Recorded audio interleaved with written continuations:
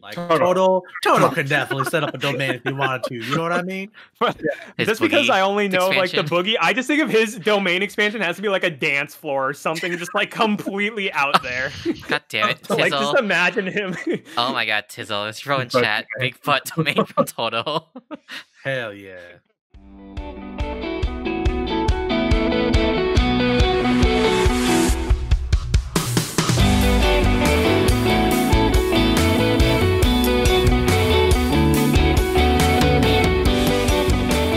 What's up, everyone? Welcome to the Anime Izakaya podcast, week 11 of the winter 2021 season. On this show, we'll be discussing the current season of anime airing every week. I'm your host, David, and joining me today, we have Stren. Hello, everyone. Next, we have Ku. Yo yo. Next, we have Justin. Hey guys. And finally, we have Taylor. Hello. Yep. And then we also have Brian joining us later. So before we get started, I guess the big news this week, Demon Slayer movie was announced for theaters April 23rd here in it's just US. I don't know if NA or just US, but April 23rd in regular and IMAX. So get your IMAX Tickets go on tickets sale ready. when? If you're April not 9th. getting into an IMAX, what are you April 9th. doing with your life? You know. Yeah, Is so it April 9th everywhere or just for us? it's when tickets go on sale. So yeah. Yeah. Okay, Just for okay, the North yeah. America, yeah, April 9th. And then Okay, this one. and then also the digital release is June 22nd. So we can't catch it in theaters. There's the digital release too. So that's nice. We catching it. Yeah, Peter. I'm We're glad that catching they're it. giving that option, and especially in such a short time period. You're not waiting, much Yeah. longer. We're So, catching that movie in theaters and we're catching COVID. Not you, sir, Oh. Mister Not me. Mr. Vaccinated, Mr. lied on his application, cut the line. Why? Ooh, drama. I'm just Okay, I work kidding. at a school district. Now, any Podcast. government There's a government viewer. officials in the chat listening? It's this guy down here somewhere, maybe up here. I don't know where No, he is. no, it was down. That's Oh, no, perfect. he's, On my yeah, he's end. down here. I Here you see. Alright. Oh, and then so that's the movie for Mugen Train, and then I heard too just today the My Hero Academia manga is on the final arc, so I just saw that too. it's crazy. I don't read the manga. but- Crazy that it started No. in 2014. I thought it was like I didn't know it didn't feel that long ago since it started. So Yeah, but what's crazy Yeah. too is is Shonen Jump's lost so many big they're losing so many big Yep. time manga was the Just- last couple years. just like that Super Eye Patch video said that everyone loves to reference. I know, dude. That guy's a god. He's so He's good. so amazing. Oh my god, I love him. That amount of work, insane. I applaud you, Super Eye Patch Wolf, and it would be very nice if you watch this podcast. If you're there, if you're Oh, listening, wow. If you're listening, Wow. you're a big fan. Hey man, we got to take Wow. all the shots we can. yep. Just Wow. throw it out there. You never know. Just give us a thumbs Wow. up. You don't even have to. No, we're kidding. Dang. Yeah. But anyway, we appreciate your work. All right, we're gonna with that. Moving on to our first show. All right, let's talk about Higurashi this Oh week. god. Oh, actually, I should have mentioned this too. Yeah. So not the finale. We have another season of Higurashi coming, Sotsu. Oh god. Yeah, God. when they cry Sotsu. Which David, what does that mean, David? What I is Sotsu? When they cry again. I don't know. I don't know. I know you're joking, but it really depends on the kanji. So, so I'm I joking. don't know. Don't Oh. listen to me at all. I don't know. Because I don't know what go means either. But like, yeah, it's just it's Five. whatever. So this I don't know. Yeah, it's not wrong, but yeah. So finally, the season finale of Higurashi. Unfortunately, it only lasted 24 episodes. We never went back to that scene where Satoko pulls out a gun out of nowhere on Rika and the others, and it looks like this arc happened way before episode 1, or I guess it's what started episode 1's universe. I guess I'm not really sure. Yeah, that's what I got too. Yeah. Yeah. So yeah, Satoko, fucking hate that bitch. She can die in a fire, and that's all I gotta say. I mean, what are your guys' thoughts on this week's episode? So I cool. mean, So, not altogether different than yours. yeah. So cool here. Like you tell me how I was like a trigger this week's episode because you watched it before I did, and then I watched it, and like for people who don't know me, like I really hate it when characters don't realize like their actions have consequences or is really selfish or like lack empathy. and all that basically happened to Toko this week. So I was hella triggered, and now man, like I didn't like. I remember when the season started, I didn't care much about her, and then when she like went through her arc, I just didn't think much about her. Still, I didn't like her as much. But now it's like after all this, it's like it really gets to me. Like I fucking hate her now. Like I'm with Ku, man. I'm so triggered by like all like this. Like you're gonna make Rika go through all this just because you don't want her to leave? Are you fucking serious? Kind of crazy. I mean, it's like to a level where like I have trouble believing that even like a sociopath would go through all of this. Like an honest to God sociopath. Like just all of this work, all of this effort for what? You're like so you can go to school together for a couple of years? Like it's just crazy. She can't it's leave. for me It's Hotel California, but he's in Zama. You can't check out. Oh, yeah. Lord. Pretty much. I don't know. I just kind of feel like if this is the point, if the point of this season was Satoko and Rika, which it seems like it was, I feel like the entire first half could have just been cut. I almost kind of feel like the whole first half was there just to fuck with people who had already seen it and were like trying to look for like what's different and like all this other stuff, but ultimately it contributed nothing to like what the ending is all about. So it was just really kind of a waste of everybody's time. And then if we're talking about like their friendship and how like effed in the head Satoko is, like I just feel like I just don't find it very compelling. I don't really feel like it fits in with the universe of Higurashi.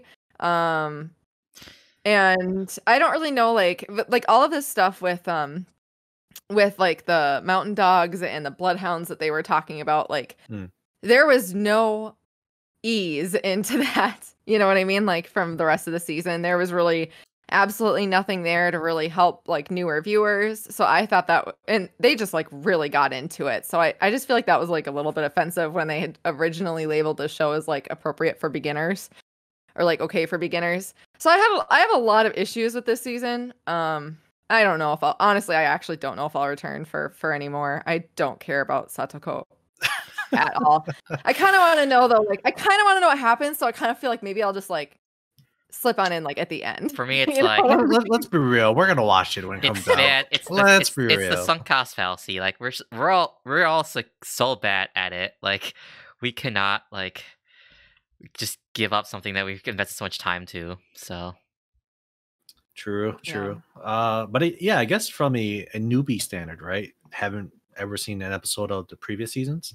I feel like the first 12 episodes was just to draw in the people to get them into the universe of Higurashi or get them accustomed to what's going to happen. Yeah. And then from there on out, they're just setting up for season 2. Like with them stating at the very end, you know, like next time on Higurashi when they cry Sotsu. So okay, at least they have a season 2. So it's not like they ended it at a really bad point, right? So we will get closure, hopefully. Again, I'm not really sure how Higurashi does these sort of things with a new season, how they connect them together.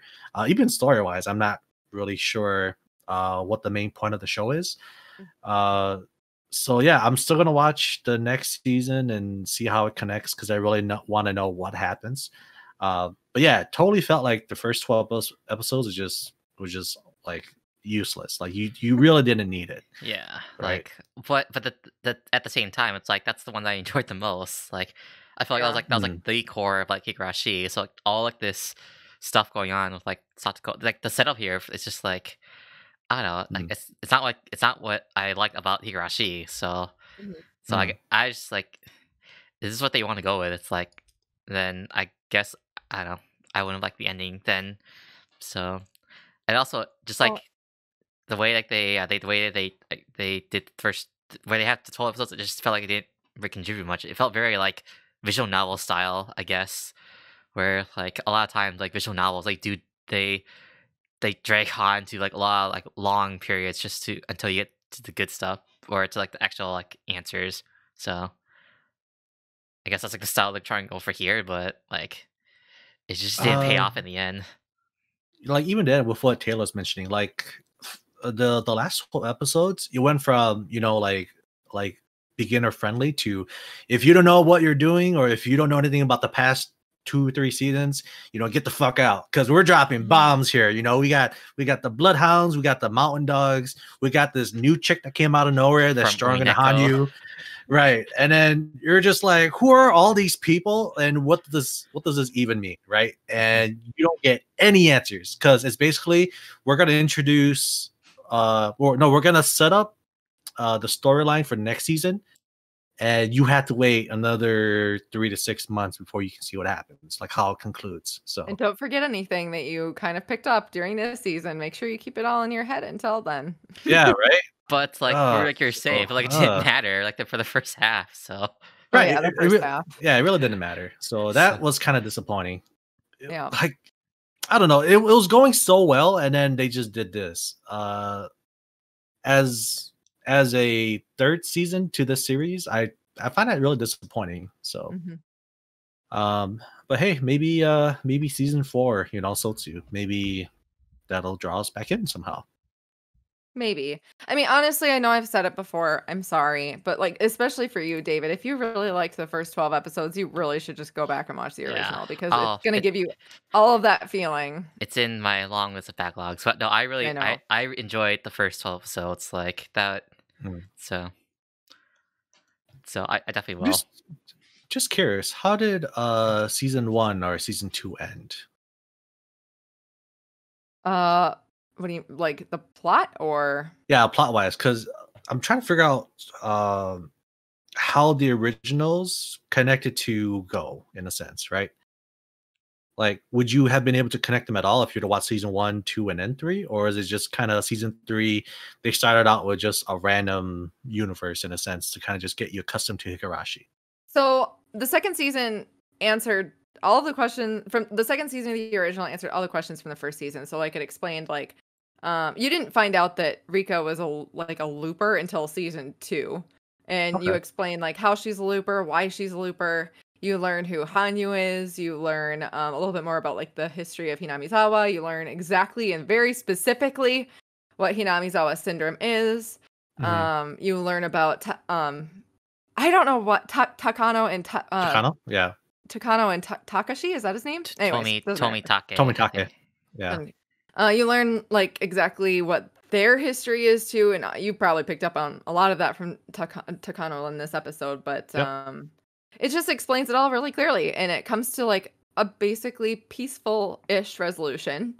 And then we come like, and then there's like all this other stuff that came in between, like other visual novel things.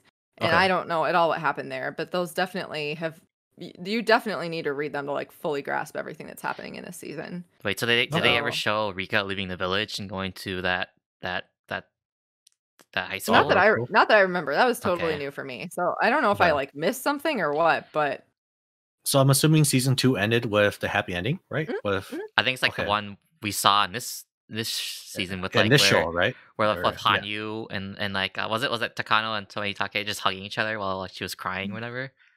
Yeah. So that's the canon ending. I'm assuming the show actually had a good ending. Apparently. Okay. I mean, there's always room for tragedy, I guess I should say. Until Satoko signed the bitch and just fuck it all up for Rika again. I despise that girl so much that I am going to watch Sotsu just to see if she gets what's coming to her. That's all I want. The whole next season, I want to watch every episode like, oh, I hope that bitch gets what's coming to her. I hope it's happening. Dude, because I'm assuming it's alluding to it's going to end with like Rika remembering about that shard that can kill loopers, and then she kills Satoko with that. Like, that's the only way I can see this ever ending. Otherwise, Satoko and Rika, they're going to constantly live through this loop until Satoko's happy or whatever. I just remember that one episode where Rika like had her guts opened by Satoko, and like she's gonna be like, I hope this becomes a point where she realized like that Satoko was looping through all of it, and like I hope Rika just like flips out on her for that. Yeah. So yeah, I think that's all I had. Yeah. Hopefully it gets better. This was the season ending or season finale? Finale, yes. I mean? Oh wow. I didn't actually know that it was that this was the last episode. So that was news for me. Yeah. And is the next season just greenlit, or is there a date already? It's greenlit. I assume it's summer. Summer? I think I thought it was I- summer. Okay. I think they said it was summer. Yeah, basically, like, the end of this Got it. episode, they said like, "We'll see you next time." in Higurashi when they cry, Sotsu. Okay. Again. Yeah. So. Yes. Nice. Yeah. Oh man. But yeah, that's all I had to Mixed say. feelings. Yeah. Yeah. I think I go watch the original after, so Jesus. yeah. So that'll be it for Higurashi. Move on to our next show. So let's talk about Horimiya. Yeah, David, let's talk about Horimiya. Who did we have come back? Your fave, Which David. was just a joke, man. Who was I that that didn't made wanna a see her- comeback? I didn't want to see her come back. Oh, Yeah. I did not even know that Shu existed. Like, I had no idea. Yeah, have we he- seen him? Oh, yeah, Like, he's been sprinkled here and there of Yeah, just he's, his, like, his on and off. boisterous antics of. Right. I remember when But in that terms of got him on, yeah. adding any substance, no, he has not added any substance until this episode when he finally got his background. Man, he showed up on screen. I was like, who the heck is this guy? Like, I don't know. I guess we get another new character background, like right near the end here. Yeah, not just him, but his sister too, apparently. Yeah. And and their obsession with, does the other one hate them, despite the fact that there's no evidence that I can see for them thinking that the other one hates each other. I was not a fan of this episode. This is easily my least favorite one of the season. Yeah, it's Okay, I'll be that one. I'll say I really enjoy this episode. So You I better. It was basically all for you, all right?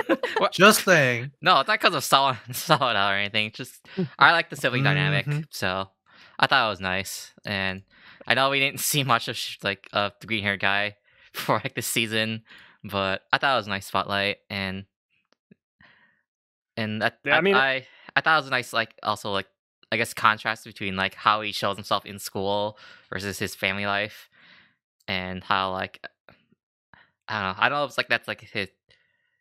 I guess I mean not his real self, but he's like he feels comfortable at school being that way, but then he knows how to be serious at home, how to take care of his little sister. So that's what I enjoyed. Yeah, Yeah, no, that makes sense. I think that's fair in that, it's kind of relatable to, people even in real life when they're, attending school and stuff. You have like kind of this persona at school and then you have your at home persona, which is always kind of like two sides of a different coin in those instances.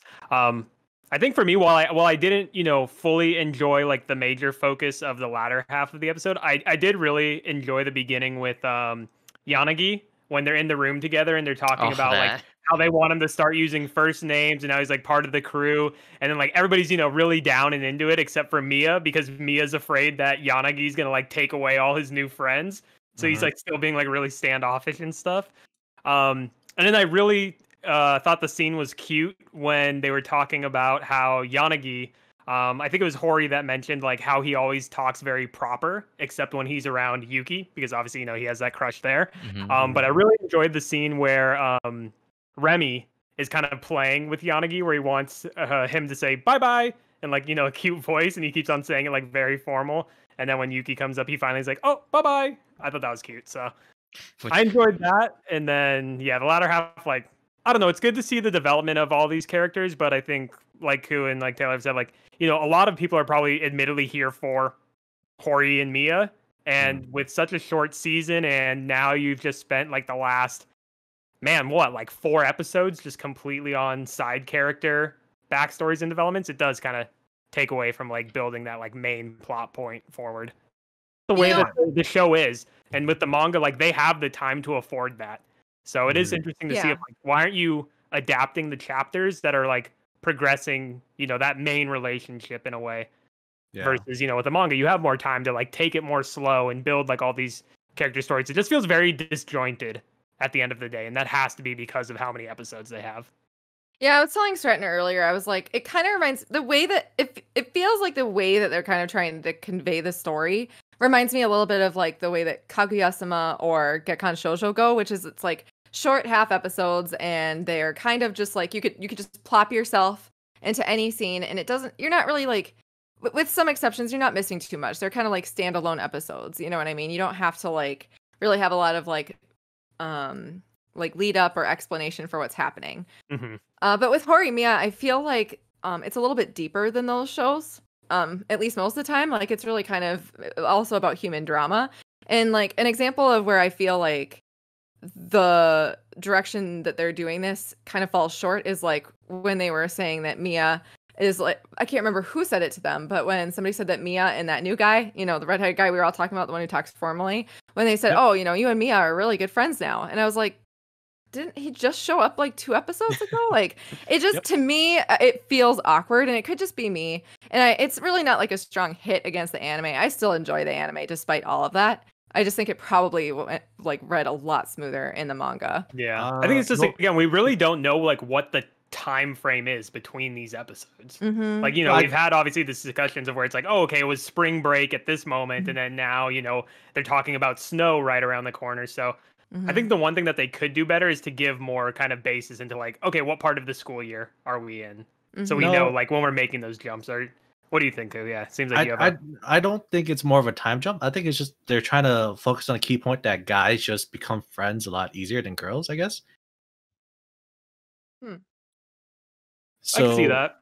So maybe it's just the fact that for some reason guys can just become like the best of friends in a short period of time. Like you just need something small to work it out. Like how I believe it was the president Sengoku. It was like, yeah, or maybe it was Tor. It was like, yeah, whenever we need to solve something, guys just do it by rock, paper, scissors, and then we can, you know, like come to an agreement or whatever that way. And I think it was a episode of, like either last episode or 2 episodes ago, where they were just talking about how for some reason guys are so like girls think that guys are weird because they can just forgive each other so fast or become friends so fast that the girls found it really weird. So I think maybe they were just trying to drive that key point home, you know. Yeah, I mean, I think even it ties to him to be like one of the very first episodes when we get introduced to Sengoku, of how he was kind of this character that the main crew felt like they potentially wouldn't vibe with, but then we see, you know, Toru and Mia sit down with him and they share ice cream, and that's the way that they become, you know, friends with him. So totally to your point, Koo, where, you know. Yeah, I mean, there's that. I just felt like the show though, like the way they directed these things, like it felt more off to me. Like, yeah. Well, I mean, I totally agree with what Darren is saying in chat as well. Like, there's no real conflict between these characters, so that makes it a lot easier as well. Where, you know, other shows, like there always is kind of that conflict that is taking, you know, additional episode of like, you know, talking to like different parts of the friend groups and then them coming to the realization. Like, I guess the only real conflict we had was when Toru and Mia got into a fight, and then they both were like admitting like, oh, you know, I was the one at fault or whatever, if you even want to call that like a conflict. But yeah, a lot of things admittedly do just kind of get quickly pushed under the rug of just like, oh, okay, well, we got, you know, more stuff to move on to now, we're not going to focus on this, which is good with how few episodes we have. But yeah, I don't know. I think I just enjoy watching them so much that I don't really like being told like what happened during these like times that it feels like we missed. I would like to be able to watch it and not just skip ahead to those things. I mean, I just love it how they just dropped, like the last time we really focused on Hori and Mia, it was when, you know, they had sex with each other. And then it's like, okay, we're just going to completely go a different direction now. Cool. Like that happened. Oh, that's what you remember. Yeah. Yeah. Hey, man, I mean, that's the last thing I got. That was it's a very heated scene. You know, I actually thought I would be more upset about like the lack of focus on Hori and Mia, but I actually really don't mind it very much at all. I mean, I'm not really super into romance genre anyway, so I feel like, okay, they're good, they're happy, that's settled. Let's move on to everybody else's lives. I think admittedly, I did get less involved with Hori and Mia as well when they kept on driving into like Hori's kinks. It's just like, okay, cool, like I get it, you know.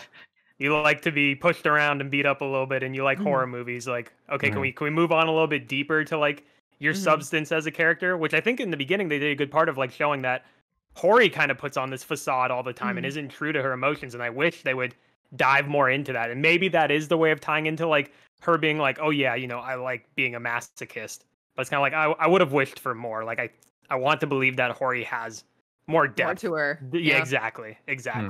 I feel what you're saying. I think the same thing a lot too. Like, when are we gonna, like, I feel like every other character has all this development except for Hori. We just learn these like super hyper specific things about her and then nothing else. Right. Yeah. I mean, it's the same way with Mia. Like, you know, we have those like moments where it's like we're really meant to feel for Mia. Like when he has the flashback of him as a kid, you know, not having any friends or anything, and him kind of as his older version saying like, don't worry, like in time, this is all going to pass. Like there's brighter days ahead. And then they just completely pull away from that.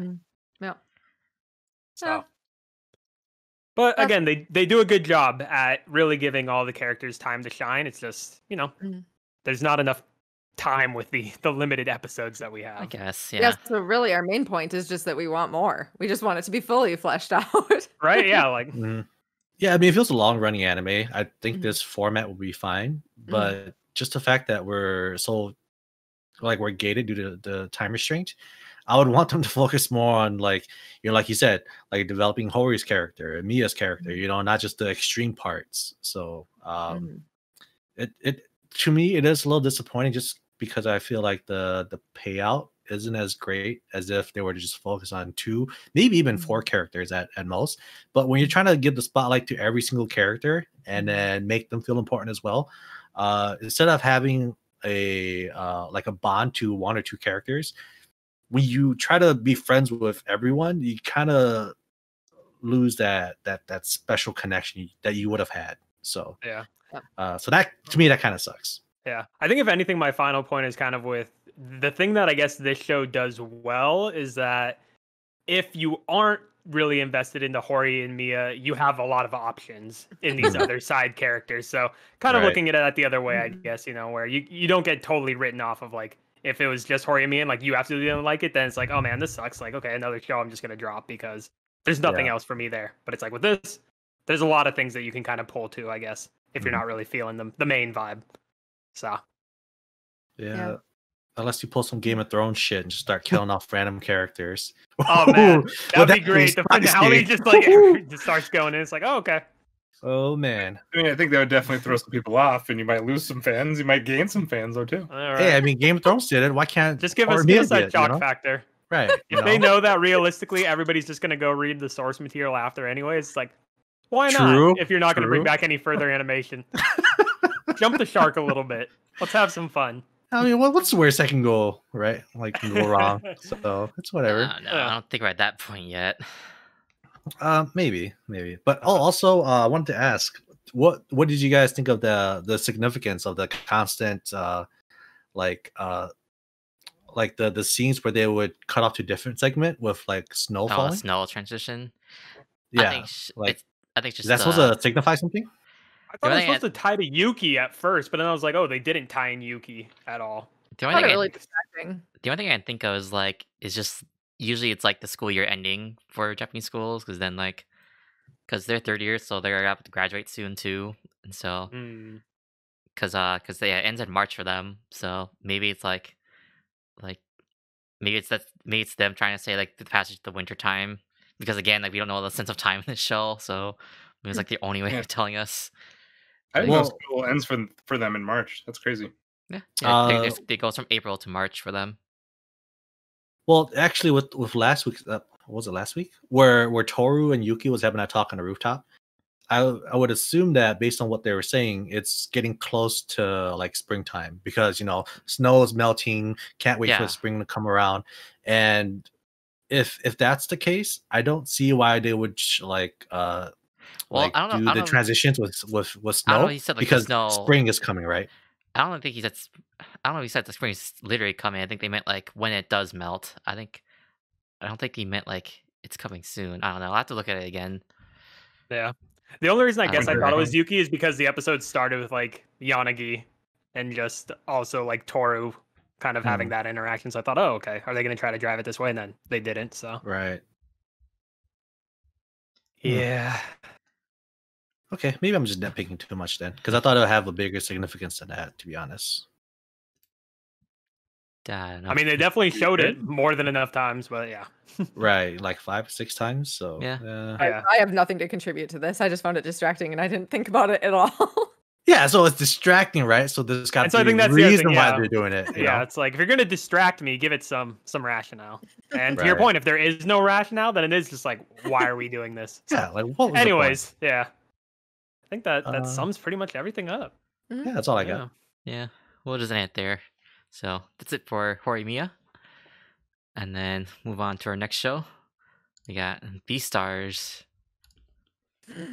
God, I can't believe we only have one more episode left. I don't know if I'm excited or sad because I can finally go and blast through the manga, but I don't want to have the anime be over. It's too good. Whoa. Ruiner. First of all, we gotta say R.I.P. to the alpaca. I'm just kidding here. The doll shape, I right?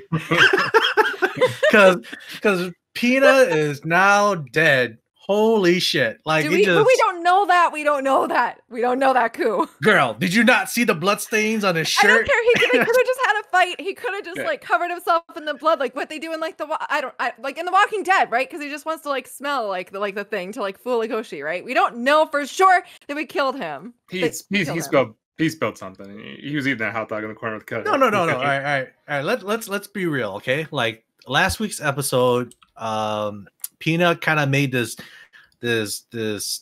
big claim to Riz, saying, you know, I don't fear death. Come at me if you will. You know, I'll gladly go. You know, like whatever. You know, like I have no regrets if I were to die today.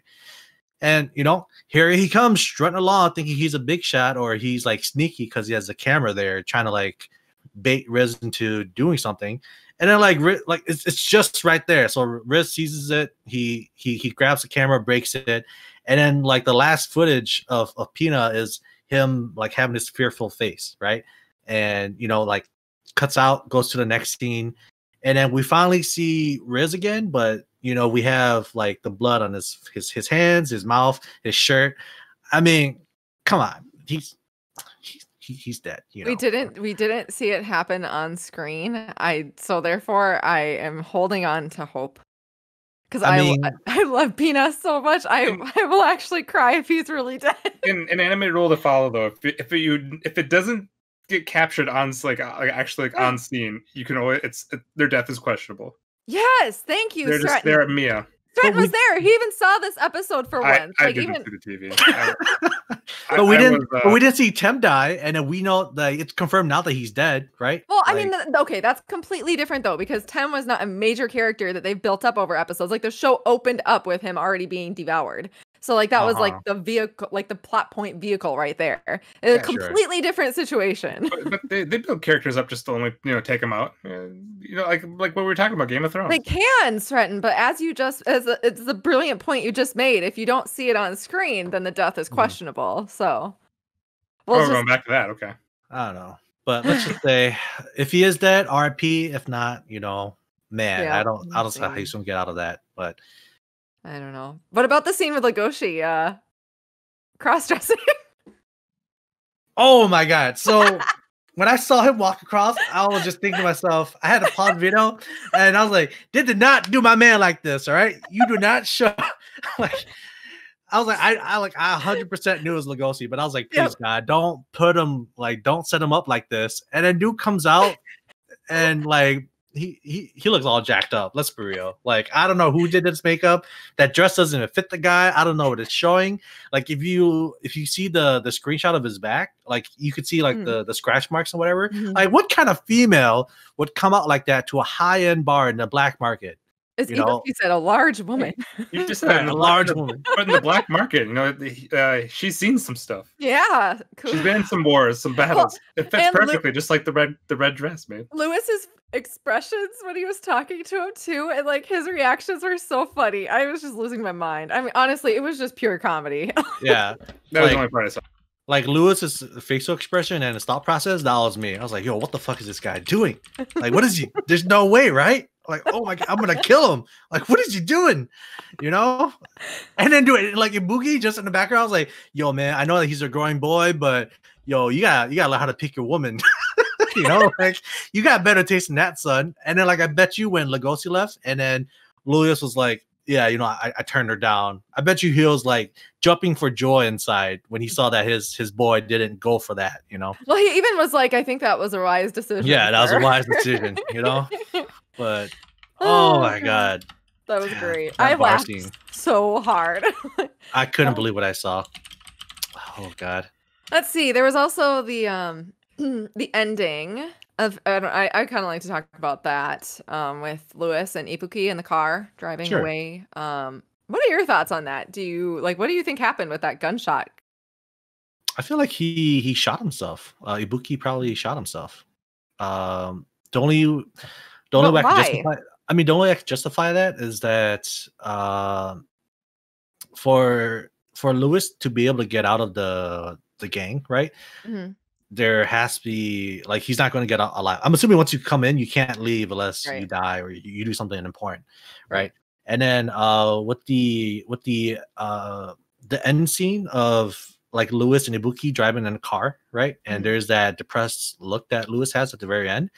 Like it to me, it would be like foreshadowing that, you know, something sad is going to happen, which is in this case Ibuki, who's kind of like a father figure to Lewis. He killed himself so that Lewis could get out of the gang or whatever. How does that help him get out though? I don't know. I don't know either. I just don't quite know like what to take away from that. I'm curious to see. I mean, I guess that's what we'll find out resolved in the next episode, but right, because you did hear a gunshot, so unless he just shot in the air to try to scare Lewis, I guess I don't see what the like. I'm assuming it meant something significant, so they wouldn't just end the episode with a gunshot in a tunnel driving away. So, yeah, not sure. And the next episode is going to be the fateful fight with Riz. Man, yeah, I think it's the last episode too, right? Last episode of the season. Yeah. So that's gonna be it. It's there's gonna be a lot that they need to like unfold in a sense here. Yep, because we have to figure out what happened with Lewis and Ibuki. We have to figure out how the fight goes. And in a sense, I think you still need to have a conclusion to Haru and Lugosi's relationship, right? And if Lewis was able to make it to that location where Lugosi and Riz is fighting, I'm assuming there's going to be like a meaningful conversation there as well, right? Like, oh, Lewis, you're here. You know, now we can finally go back to school together. You know, it could be like how it was back in the old days, and you know, maybe Juno comes back in the picture or whatever. Like they announced the next Beastar, because the dumb thing is they brought up the security snake, right? And they brought up like who's going to be the next Beastar or how important it is for these for society that there's a Beastar that is named. And you know, they never touched on that ever since they brought it up in episode 2 or 3. So there's a lot that they have to let's wrap up in a sense, story wise. So yeah, not sure I can't see them doing too much with Haru in the next episode. I kind of feel like that's like a next season kind of thing. Personally, I don't really know how much they'll go into that because, like you said, there's just a lot to cover, and I feel like her relationship with Legoshi hasn't really been like the center focus of this season, so they might not really like worry about that too much. It might like maybe like a quick scene like what we've been seeing. As for like who the Beastar is, I really feel like that's going to be like the main focal point if there is a next season. I think it'll be the focal point of the next season. So I guess I mean, mostly just seeing how this fight turns out. Yeah, so if they announce a season 3, you know, that'll be great because, like I said, really loving this series and I want more of it. Yes. But it depends on if we get another season or not. Just because I don't know how popular this is. Like, and I don't know how popular this is in Japan. And here, I like everybody that I've talked to that's seen it has liked it. But I just haven't really heard that many people talk about it, and I haven't like dug into the numbers to see. But I really hope that there is another season because it's one of my favorites. So yeah, it's really good, and I feel like they. I was to say that the manga for Beastars won a lot of awards in Japan. So. Yeah, so I mean, but that doesn't mean it'll get another anime season, right? So, like, I'm glad it's got 2 seasons so far. The manga ended, and since I don't know how much influence Netflix has, but I could see them just wanting to finish out the series. So we'll see. Yeah, that's actually a good point. I forget that it's Netflix. Yeah, and that's also why you can't tell popularity here because it's a lot of shows stuck in Netflix jail. So. Yeah. It could still do well though. I mean, Demon Slayer killed it on Netflix. But Demon Slayer just killed it everywhere. That's just but one, that's Demon Slayer, and also it aired before coming on Netflix too. So it's not Netflix like exclusive like Beastars is. Oh, okay. That's why I'm saying, yeah. Gotcha. Yeah, and then there's so much more growth for all the main characters. I mean, all right, so for me, the main characters again is Haru, Lugosi, and Lewis, right? And then I feel like there's still so much growth left for these 3, especially since they're still in school. I really want to see how Lugosi grows, just because of the beginning of this episode. This guy eats a bug, and then the man is so distraught. Oh my god, I forgot about that. Yeah, overeating it's a bug, right? But he yeah. took someone's life, and he's like, "Oh no, now you can't become a moth." And like, I killed you before you were in your prime. And then like he had this epiphany where the moth comes to him, say, "Hey, don't apologize to us. We're just insects. We don't have desire or motivation like you bigger animals or whatever." I was like, man, like, how do you even? That's fucking Like deep, have bro. this how do you even have this hallucination from eating like a handful of bugs? That shit just blew my mind. And apparently this made Lugosi stronger by strengthening his resolve. I don't know. But Well, I think because like a big part of his weakness is that he's always like feeling self-conscious or like kind of hating on himself for being a carnivore, and like he really beats himself down a lot. So I do think that actually having that like justification given to him from this bug probably really could help like this poor soft boy.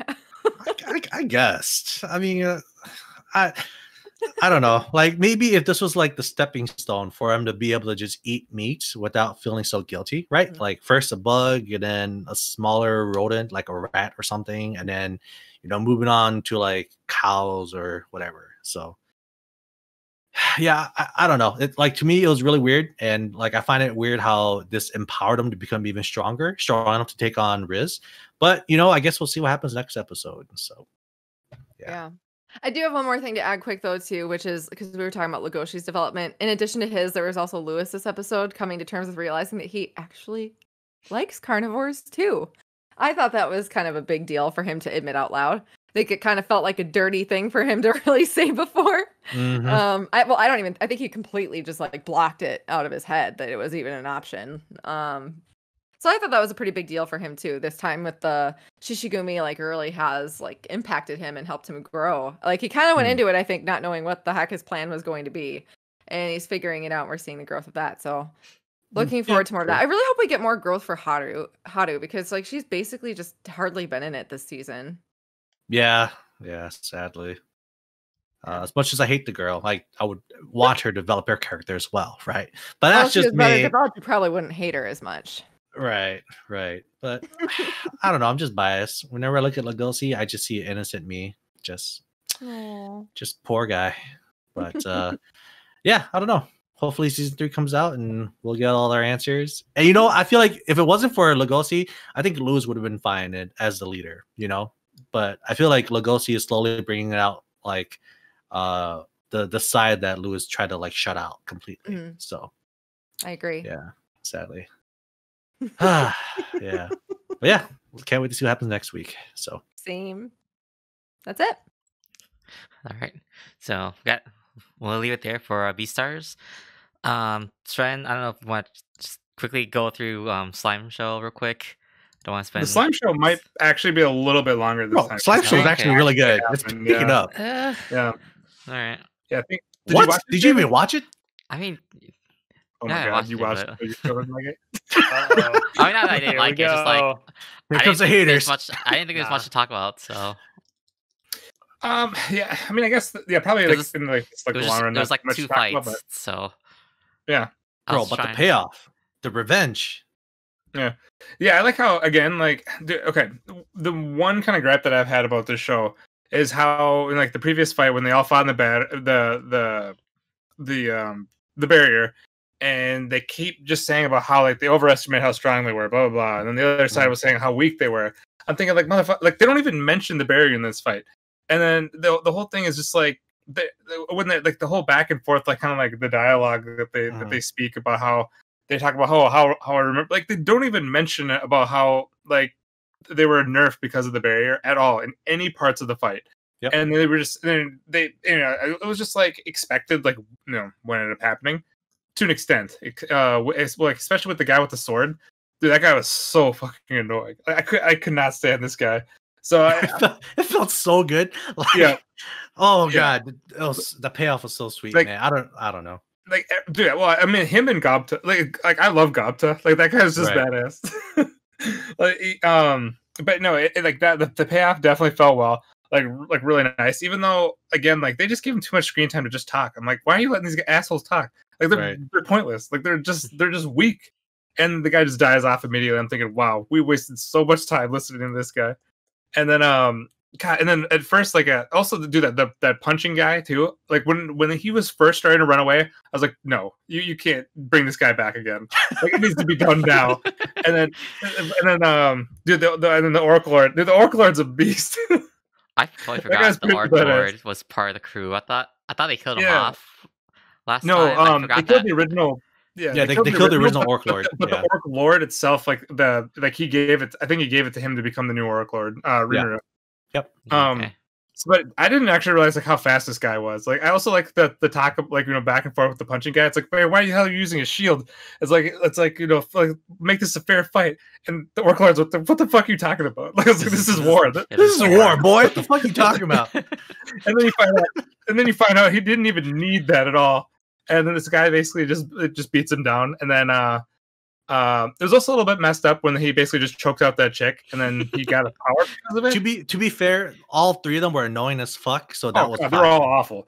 And like I can't think of a better way for her to die. To be honest, but how did she get the regen ability? Or I mean, sorry, how did he get the regen ability from her? She didn't have one of that, did she? No, supposedly by killing like an ally or whatever, like a prerequisite, like in order to fulfill the requirement to unlock the skill, you have to sacrifice her soul. So it's not that she had it; she just had to sacrifice like her soul. So it's basically like a list of things that's like, oh, do this, and you get the regen ability. Yep. And then that backfired too, which was awesome.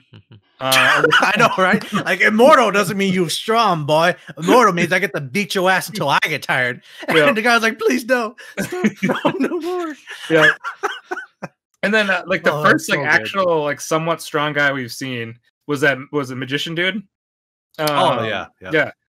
Oh yeah, I mean, I should probably just mention right now too. We were actually we're seeing death, which is different, especially for the slime show because they've been against it kind of most of the time, and now they're just mowing everybody down. Oh yeah, which is kind of nice to see. Even though like we really don't know, like they're kind of just evil to be evil. We really don't know why they basically. Did they mention that at any point? The Izakaya characters, the Izakaya characters, they're mainly just just really arrogant, just like I think the part is like it's like if you were the person who's seen a bunch of isekai shows and then you become that character and you get these powers, you kind of have that mentality like, oh, nothing's too serious, like I'm just gonna pretend to be like an isekai main character. Yeah. So that's like the attitude they had. So I kind of get that. Yeah. Yeah. Actually, okay. So I forgot about the mage guy. I don't know if he's actually really strong, but he basically just like set himself up to blow up. So I don't know if he's like basically because remember they said like he was like prepared to die right there. Like I don't know. Basically, if he would have made contact with them, would have That's with his old body. I don't know if it carries over when he possessed the other guy's body. Oh no. This is before. This is when the Oracle Lord was going to go for like that. Yeah, I don't think it was himself. I think it was just a landmine that he set there. And then if he would have like came closer, he would have just triggered the landmine instance. Because remember the old guy even said like basically like his death, like the magician's death would have been the trigger to basically just to just have that whole area like explode. That's what it made it. If I would say go back and watch it, but it's not worth it. No, I gotta say, like this episode, it was probably the most satisfying episode to watch out of the whole season. Yes. Oh yeah, and then the one thing we were worried about too is where we mentioned it's like, okay, we know that Rimuru needs to kill 10,000 people, but will he actually like go through it and actually kill these people? And then the death counter starts. I'm thinking, okay, we'll let this go up. I gotta admit though, like Rimuru's attack was pretty lame. I was expecting like a giant. No, I was expecting like a giant, like one hit kill, giant AoE spirit bomb. You know, something that was like instantaneous and like a wide AoE like attack. That's what I was expecting. But no, this guy shot down like he had goblets, like little water goblets, whatever, and then he had lasers shooting through constantly. And to be fair, it was pretty slow. I was expecting something more like that threat dramatic. That the mage had about like the huge nuclear explosion. That's what Ku wanted. Rimuru. Yeah. Basically. Yeah, definitely. Something more satisfying. That was not satisfying whatsoever. It was really lame. That's pretty lame. I mean, it seems like a Rimuru move though, because like he was against killing humans, so he's basically just like putting them out, like just immediately, instead of like actually like torturing or anything like that. He's still pissed off though. So. Oh yeah.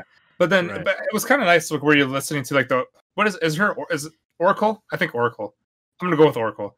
Was with the voice where she was just like racking the up the kills like Sage. 1,000. Oh yeah, yeah. Oh, Sage, sorry. And then it's like 2,000 and at 3,000. I'm thinking, okay, this is actually happening.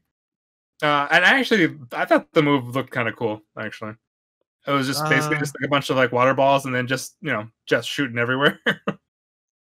That's so lame. Why I thought it have was- that? We could get a giant wait, explosion. wait. But the cool moves don't happen until he becomes the Demon Lord. Or No. a Demon Lord, I should say. No. There's a reason why Michael Bay is so famous, bro. Explosions are everything. All right. Yeah, you he's gotta have a famous, giant but- explosion. He's famous, but nobody really thinks of him as as like as high tier. They just think like, okay, we're gonna see some explosions. You just shut your mind off and watch. No, Yeah, I kinda- I that's kinda like the basically ending, the show. Yeah.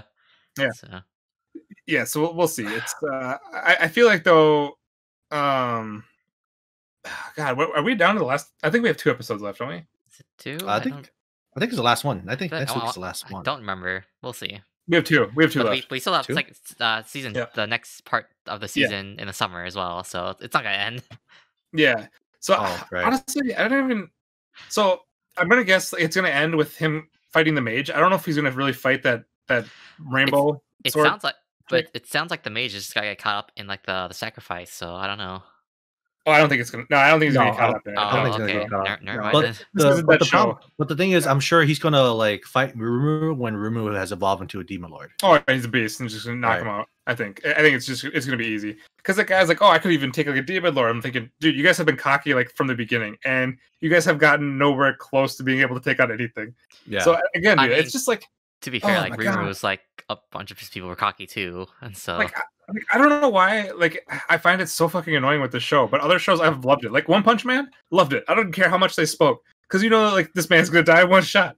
So I would just let them kind of go on their whole spiel, and then these guys, I just can't stand. Like I don't know if it's just because the characters themselves, I just hate them. Again, they're just terrible villains. I really don't know. I don't know why. Like I'm actually like so hard on these guys and not some other shows, but fuck, dude. I don't know either, They're just sir. terrible ass It's a shows. mystery. Or not show, yeah, just terrible villains. But no, it was very satisfying for some deaths, even though we really like. I mean, I still kind of like. I feel like they were still pointless. I mean, they basically just beat up people that were nerfed, and then they just got fucking owned when they were out of the barrier. And they didn't even mention the barrier once. Still, Right. The So entire You're time. so hung up Oh, on again- here. again with I know. that, like with that, I guess maybe the three teenagers who were isekai, maybe they didn't know better, right? They just thought that they were strong and they just That's what I walked was in, thinking. That's Yeah. what I was- killed Yeah. everyone and left. Because I think the only one who really knew were the people, like the knights, right? The knights of the church. Those might have been the only ones that knew. Yeah. But regardless, it's fine if you hate the villains because that makes it more satisfying, right? Once they does. actually die, Yeah. and like it was gruesome in a sense too. So like you wanted things to be done like to the villains, and I thought that the fight against the like the one sword guy and then the brawler, like I thought that was really satisfying. Like the way that they met their end, totally worth it.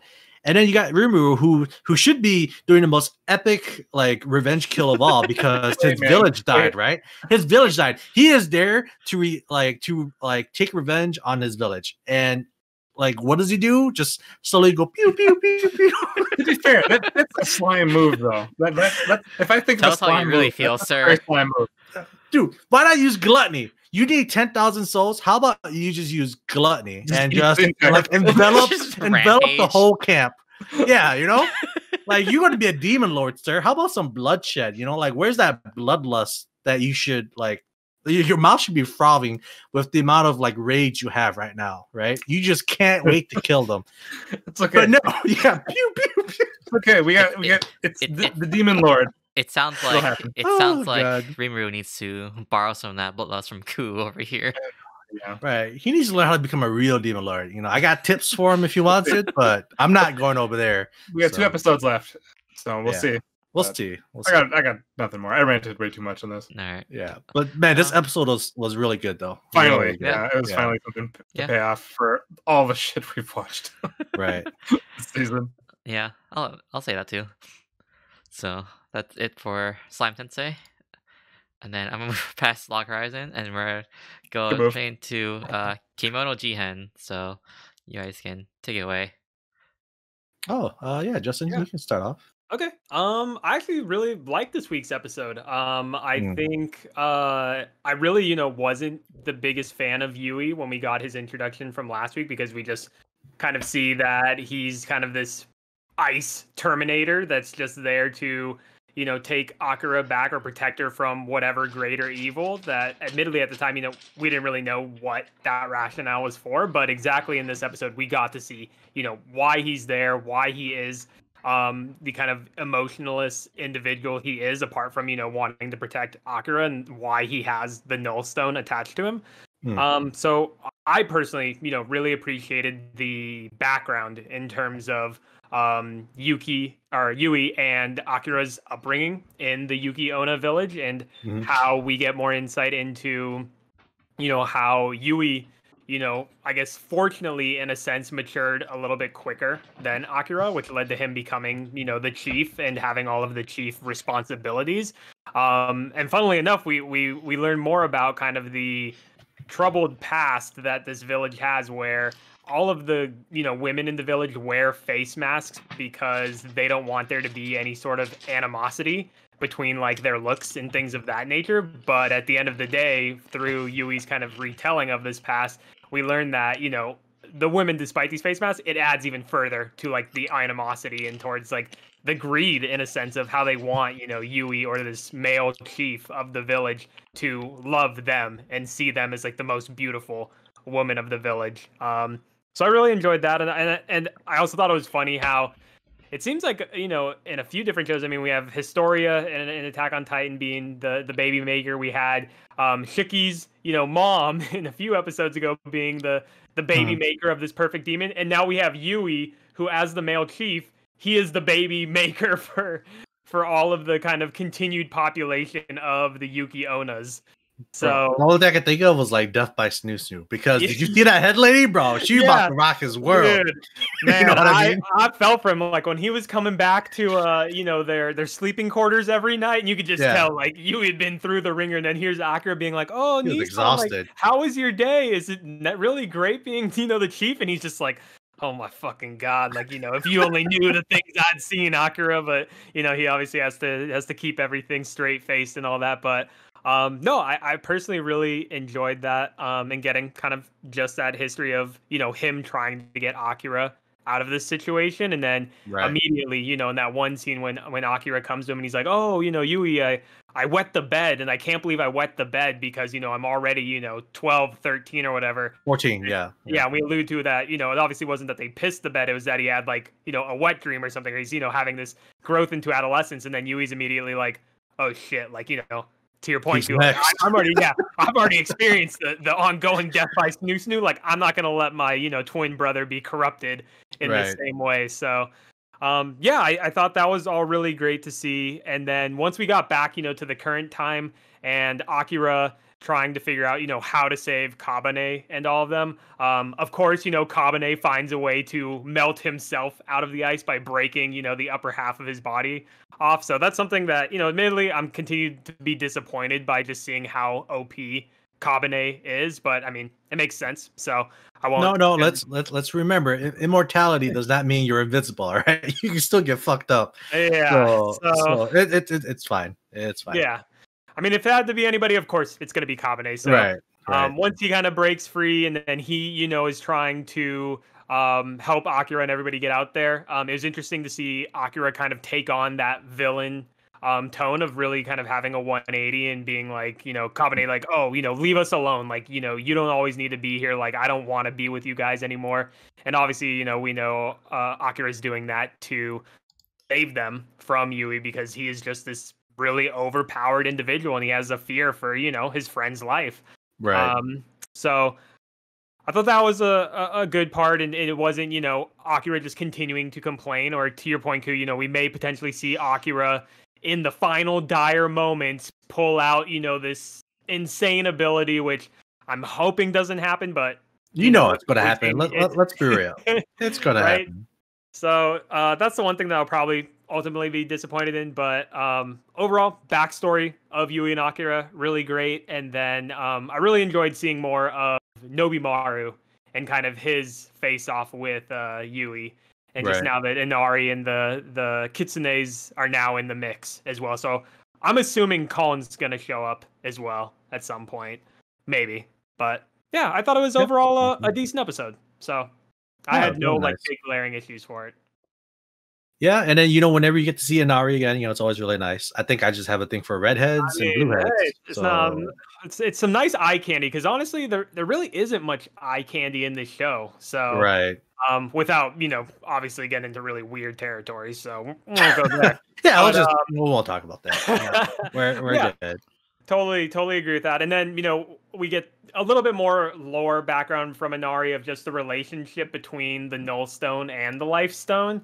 And who knows, if that's just complete bullshit for Inari to continue to kind of get Kabane to be strung along in this greater overarching plot. Mhm. But yeah, I'm definitely interested to learn more about the wider world of kimonos. So Yeah, I mean, hopefully there's a season 2 because I think next week is the last definitely. episode, right? So yeah. now that you flesh out all the characters, everyone is usable now or like actually able to do their job, right? AKA Akira. Yeah, maybe they can finally focus on like the darker side of like the kimono world. And yeah, it looks like they're kind of foreshadowing too that Inugami's not as strong as it used to be. Maybe because he's too laid back. He's kind of letting the kids do everything. So I wonder if like Inugami's time, in a sense, is close, and he's kind of like just raising these new kimono children to kind of be the new detectives and or be the bridge between kimonos and humans. So yeah, I found that to be a little interesting. I don't know if that's what it was meant to be, like a foreshadow to the future arcs, but yeah, no, I really love everything so far, and we'll see how it goes. I think the next week's episode should be a banger too. So. Oh yeah, I totally agree. I think we're gonna get a lot of great combat. Continued between Nobimaru and Yui, and then obviously with Kabane now on the way. Hopefully we'll get a really pretty animated fight of sorts.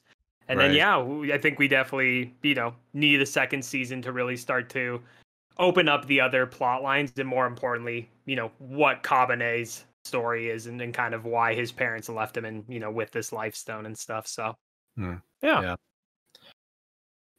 I think that's it for this week's episode. Agreed. All right. Went it there for Kemono Jihen. Move on to our next show. You guys want to talk about I'm Aspire So What for a little bit? Yeah, I'll flip it back to you for this one, Ku. Yeah, so it looks like there's a reason why Kumoko's kind of playing the evil demon lord in a sense. Because all of a sudden, apparently, by having taboo level 10, you kind of know all the deepest, darkest secrets of the world. Right. And if things stay the way they are, the world's going to implode, explode, or whatever. The world's going to end. And, something about the Japanese and having like the church or these religious groups be the source of all evil, because it seems like it's they're the ones that for writing, right. They're honestly. the ones that cause this pandemic to occur, I guess. So they ran through everything, and I didn't take my time to like freeze each frame to there's a lot if you actually go back and freeze each frame of like characters from like the church in different backgrounds. So I definitely recommend going back and pausing it. Yeah, so those a large lore dump, and then since Kumiko knows all this, she knows that the world's gonna end soon, and she needs to do something to save the world. And I guess by being the evil demon lord and kind of like rocking the balance in a sense, that's what she's trying to do, right? Save the world. And to do that, she needs to become even stronger. And what do you do when you need to become stronger? That's right, you fight the biggest, baddest dude which is an earth dragon. And that's basically what this episode was. And then usually I hate these kind of episodes where it's mainly focused on like Kumiko and just her like training arc, I guess. But they did throw in a little bit of the human sides as well. What was it? Like they brought back Yamada for a few episodes, for a few minutes. It looks like his brother's friend, the knight, he was able to revive himself because he had a phoenix feather on him, which Big the Final heroes Fantasy are. moment. Yeah, so the hero is supposed to have that on them in case they die, they can come back to life, right? It's a one-time use, of course, and for some reason, Julius gave it to his friend, and yeah, that's what caused him to be able to revive, and like he was able to tell the story of what happened to Yamada, and he also brought back the scarf. So I don't know if that's like a key component for later on. But I guess that's the sign of a hero now. And Yamada's going to inherit the will that Julius had and try to like make the world a safer place for everyone. And he's going to be the hero.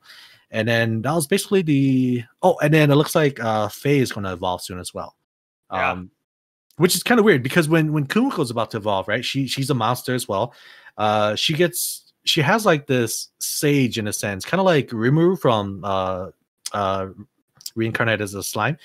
Kind of telling her like all these different information, like, do you want to evolve? What kind of classes do you want? You know, it doesn't look like Faye has any of that. She just all of a sudden say, "Oh, I'm going to evolve now." Yeah.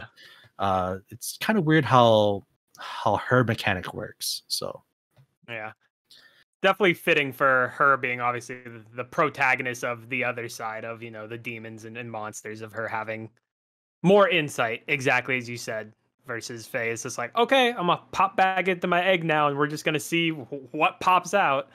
Mhm. But yeah, I totally agree with all the things you mentioned, Ku. I think, yeah, the opening was really great with the Taboo level 10, getting to learn more about this world once again.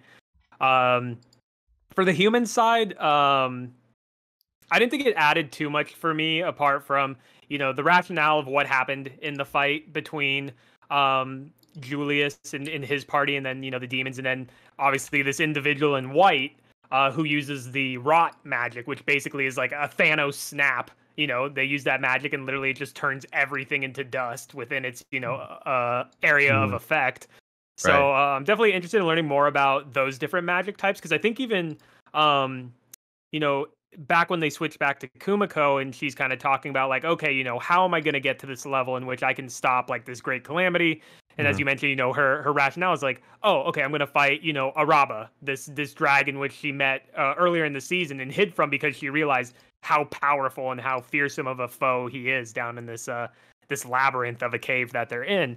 But more so, what I remembered is that Kumiko also used, I think, rot magic. She talks about like her abyss magic and the different magic types that she has, and rot magic ends up being one of the other ones that she mentions. And I think that she uses against the hornets that she's fighting later in the episode to, you know, set up this arena where she can be a little bit more mobile in the air, because that's like the one kind of major positive that she has going for her against this fight with Araba. But yeah, I think, you know, again, it's starting to really open up the world further and further, which I think we've always said is, you know, a really great thing to see. I think for me, I want to continue to see more characters. I really love getting introduced to new characters from both sides. And so I think I'm really excited as we move down here, is seeing more sides from both, you know, the humans in their army of what do they have left now that, you know, Julius is no longer in play, and then all of the different generals that Kumiko and the Demon Lord side have. So yeah, it's continuing to be a really great show, and surprising for me personally as an isekai. I honestly didn't have the biggest hopes for it. I just thought, hey, you know, it looks interesting. It's, you know, decent enough to kind of look at from an animation standpoint. I know some people weren't the biggest fans of the initial CGI, but yeah, it's doing everything right, and it's definitely keeping me hooked. So definitely interested to see where things go from here. Yeah, and surprisingly enough, I just realized this. The show has 24 episodes, supposedly. Yeah, we got a lot of material in airtime, you know, to me, so to speak, to work with. And to me, it kind of blows my mind that a show like this, I mean, I like it, but why does this show have 24 episodes and other shows only have like 11 or 12? Like, I don't know. The power of this guy's show. Isekais, man.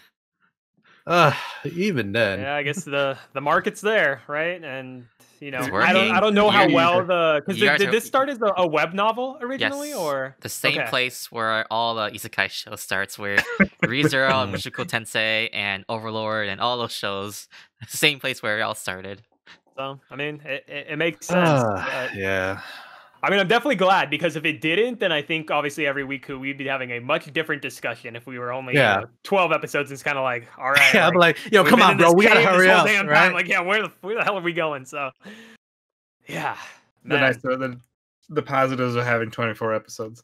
Yeah, Right? no, definitely. Like Justin said, it was really hard to keep watching it at like the first 2 or 3 episodes, but now it's really starting to pick up, and it's definitely worth the watch. Especially now that you have 24 episodes to work with, like you can definitely flesh out the story in a like satisfying manner. So yeah, I think it's just the thing of like, it's don't want to count our chickens before they hatch, so to speak. Just because we have 24 episodes, things could still go wrong. Oh right, yeah, it could still be really shitty, but I mean, I think we'll see. Where we've gone, I think we're heading in the right direction. So. I guess the only thing I'll ask is like, is there more action focus in the past couple of episodes? Because I remember like reading the web novel, like the intro was more comedic focus, just like, oh yeah, I'm just a spider, like I'm just doing all this because I'm a spider. That's what I've like. That's sort of feelings.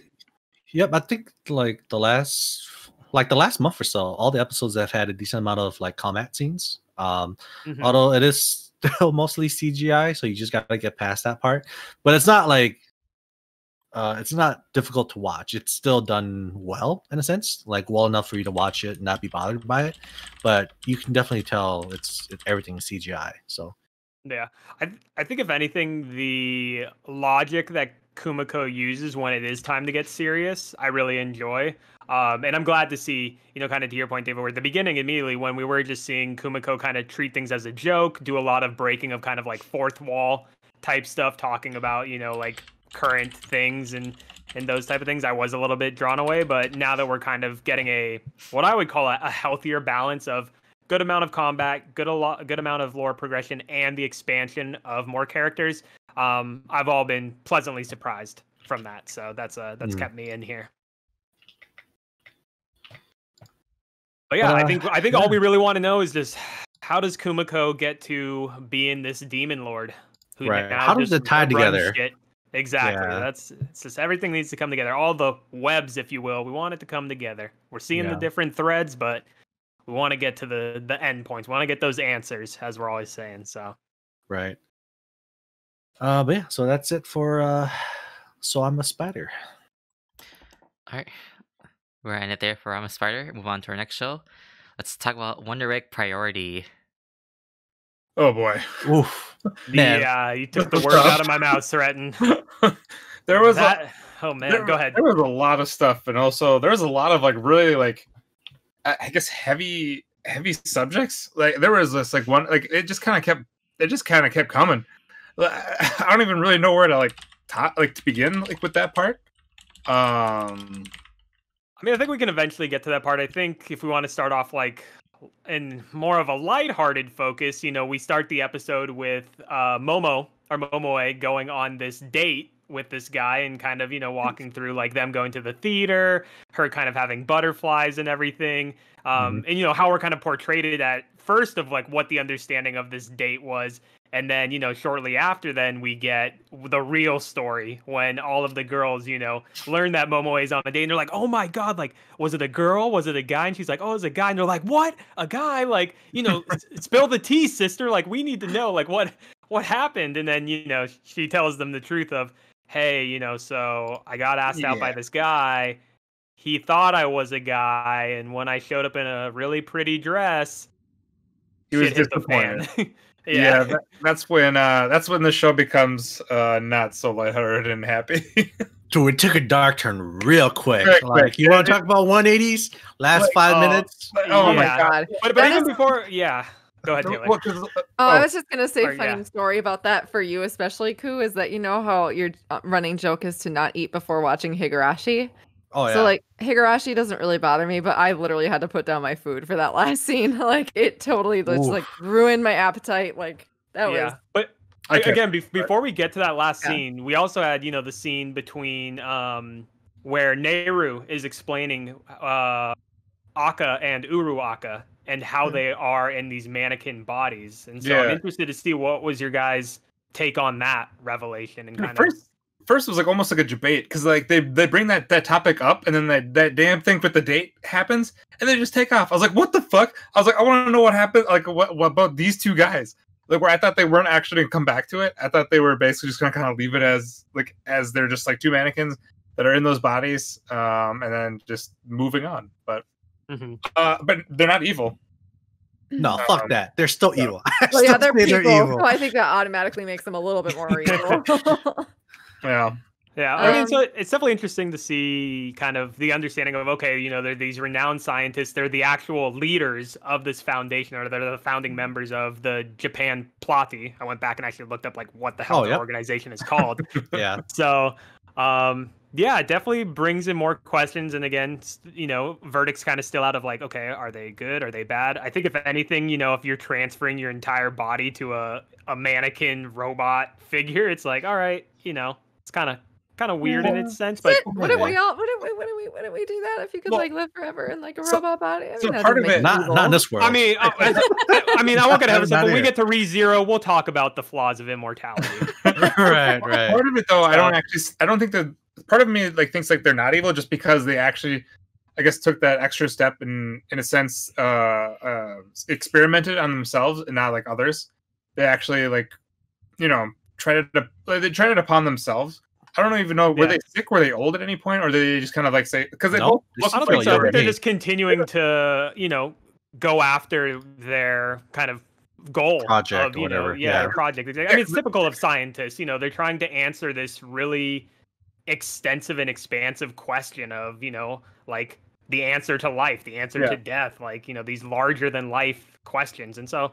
It makes sense in that regard, and I think, you know, actually at the end as well, when we get into kind of like the real 180 and darkness of things, they also do talk about like, you know, what the mission is of these group of girls and like what is this greater evil that they're fighting against. But again, before getting to that, I think we're also skipping over the fact of the interaction between Ai and her teacher and the whole art exhibition that they went to. Every time that those two speak and they start saying something about how they they like something, I keep thinking, oh god, this is when it's going to be like, you know, she's going to reach out to the teacher, and it never happens, and I had to just exhale. I was like, okay, good. Still don't trust that guy. It still feels, I don't know. How do you feel about Ai's like 180 to him? Because it seemed like, you know, even go ahead, yeah. Well, no, I was just gonna say I'm confused. I mean, I guess we're gonna get our answer next episode because she flat out asked him, you know, like what happened with her friend. So I'm glad that she did that because that will hopefully answer some questions. But I don't really have a lot of thoughts leading up into it because we've been seeing everything through eyes, and she obviously, I wouldn't say that she's like a, what do they call it, like a perfect narrator or like a trustworthy narrator. We're seeing everything from her, and it hasn't been super clear. So, He was definitely framed to be pretty sketch and then not. So yeah. Do you feel that when we do see the painting being, you know, the picture of a grown-up version of Ai and him kind of reiterating to her of like he, you know, decided to draw her as this older version because he recognizes, you know, a lot of the potential that she has. Do you think that's something that made you think a little bit differently about this guy? Like exactly as you said, Taylor, like when we first see him, we're just like, yo, this guy's sketchy as fuck. Like, is he doing some weird stuff with the kids, or? I still thought it was creepy. Like as a young girl, like if I had a teacher who was like moving in on my mom, had some weird relationship with my friend who then killed herself and is drawing grown-up pictures, or not painting, whatever, grown-up pictures of me to show me my potential, like there's so many red flags there. Like, I think it'll depend on. I think it'll depend on his answer, basically. Like, with her friend, it definitely helped to find out that he actually likes her mom, and supposedly, you know, it could still be a scapegoat. Yeah, I suppose. Okay, so it'll really come down to kind of what happens next episode. Yeah. So I don't know. I just tend to think of her as like an unreliable narrator, so I really don't think that we're meant to know 100%. Right. True. At this point. But going back to the mannequins, I forgot that they were basically like, I think they're like in the middle of their lives, because I forgot of what they looked like before, and they look like, you know, top notch. Like they were at like their peak prime. Yeah. Yep. And then I like how they said like one of them looked really hot, but they didn't say anything about the other guy. They got like a spoiled apple or something like that. It's just like, oh, god damn it. Yeah, and I think that was that Uraka. I think that was I think so. The long hair guy. Mm-hmm. Yeah. The guy has pink hair. Yeah, that one's my favorite of the two mannequins. All right, now that we've gotten everything else out of the way, we can get to the real meat, for lack of a better word, of this episode with the conclusion. So that was heartbreaking. I hate animal violence, even if they are magical, semi-corporeal creature. I mean, you really do feel for Momoe because, you know, this whole episode has really been the continued struggle with kind of this gender identity and Panic. You know, her alligator was this one individual that really didn't view it in any way. You know, it was just completely a pure friendship, or, you know, kind of that mother daughter or son kind of relationship. So to have what happened to Panic at the end and just him getting completely sliced to pieces, and then this, you know, butterfly Silent Hill pyramid head looking thing feed Panic to Momoe. Yeah, it was gut wrenching for sure. Like, yeah, I don't really know what else to say about it besides that, because I don't know why that happened or what that thing is or why it exists or what its goals are. The thought I had is because it's almost like one of those, like, if somebody is going to be kind of like revived in a sense or like brought back to life, like it's basically like one of those like exchange for a life. Because it basically made it sound like, because that thing didn't appear until they said, like, you know, she saved her friend or she revived, but we didn't actually see anything. Yeah. We just saw, I don't know. How the friend was briefly revived, and then you know, she's kind of like, oh, thanks, and then poofed away, and then, you know, now this butterfly head creature came into the mix. So what are your guys' thoughts on that? Well, it depends on like what their kind of term, like how they actually take revive. Like, do you think there's some darker mean to it of like, the reason that this butterfly head appeared is because of the actions Momoe took, or I think it. Well, I thought it was more because of basically like a life was in a sense like revived or brought back, then basically, you know, death in a sense came to basically take back something. Because even though I don't know, that's I guess that's kind of how I saw it. I also still need to see what revive actually means to them. Like, is she going to be back in a physical form, or was it basically did she just get to move on in a sense, and she wasn't like stuck in limbo or whatever this is that they're in with the dreams? I have no idea. Yeah, there's still so much stuff that they have to answer in like 2 episodes. And it's definitely something that when I saw, you know, apart from obviously now this what they call the overwhelming fear of death, you know, taking over Momoe. The whole part where Akka and Uruaka are explaining, you know, how the entire mission of what they're doing is to fight this greater entity known as Thanatos, and that they need warriors of Eros, is what they call them. And I was thinking of Thanos exactly. and the warriors of Eros being, you know, Neru, Rika, Momo, who, you know, have all kind of had a friend, you know, either commit suicide and all these things. And now opens up a much larger question. And exactly to your point, Soren, like, with only 2 episodes left, I'm really concerned of, like, you just opened like a whole other like greater evil and world into the mix. Like, how the hell are you going to bring this together in a meaningful way that we can get, you know, sensical answers? So I don't know. We don't know. Right? I actually have nothing to add on to like what you guys just said. Like, certain, I agree with you. That was basically how I interpreted it, as well, as that thing came to be because her friend was revived in some form or another. Her goal was accomplished. But again, I don't know why. I just took it to mean that way. And there is just so much that got introduced that my head's just kind of spinning. I mean, we also have to figure out why she completed her mission then and not the others yet. Like, why was hers able to be completed and like, even though like everybody's doing the same things, just with different people, but theirs aren't complete yet. I kind of suspect that that's more what's the word? Like pacing directed. I think that's maybe why they had her do it first rather than it being significant that it was her first for any reason. Like, I feel like if they're going to have to go down the list of like each of them like successfulu revive somebody, or if as like events unfold and we learn more and things happen, I feel like the main stuff is going to be around and maybe even Neidu, and maybe it was just kind of like convenient to have it be Momoe that this happened to first. That's just my gut feeling. Yeah, I mean that's a very valid point too. Of like now, if we have to get all these other girls like either success or failures in reviving their friends, like again with how much time we have left, like how is that going to be done in a meaningful manner? Well, we very well might have a season 2. I mean, really, it's up to them if they want to do it. Like, if they're just going to drop this greater otherworldly beings of warriors of Eros and Thanatos, like there's got to be like there's no way you're going to wrap this up in 2 episodes. I have to admit though, like I'm not really loving the fact that they introduced all of that. Like I was really starting to appreciate the fact that this was really something that had kind of a fantastical spin on a very realistic struggle that a lot of people deal with. I just thought that even though I'm not a big fan of the fighting and I kind of zone out when it happens, like I appreciate that some people like it, and it's not overwhelming to the show.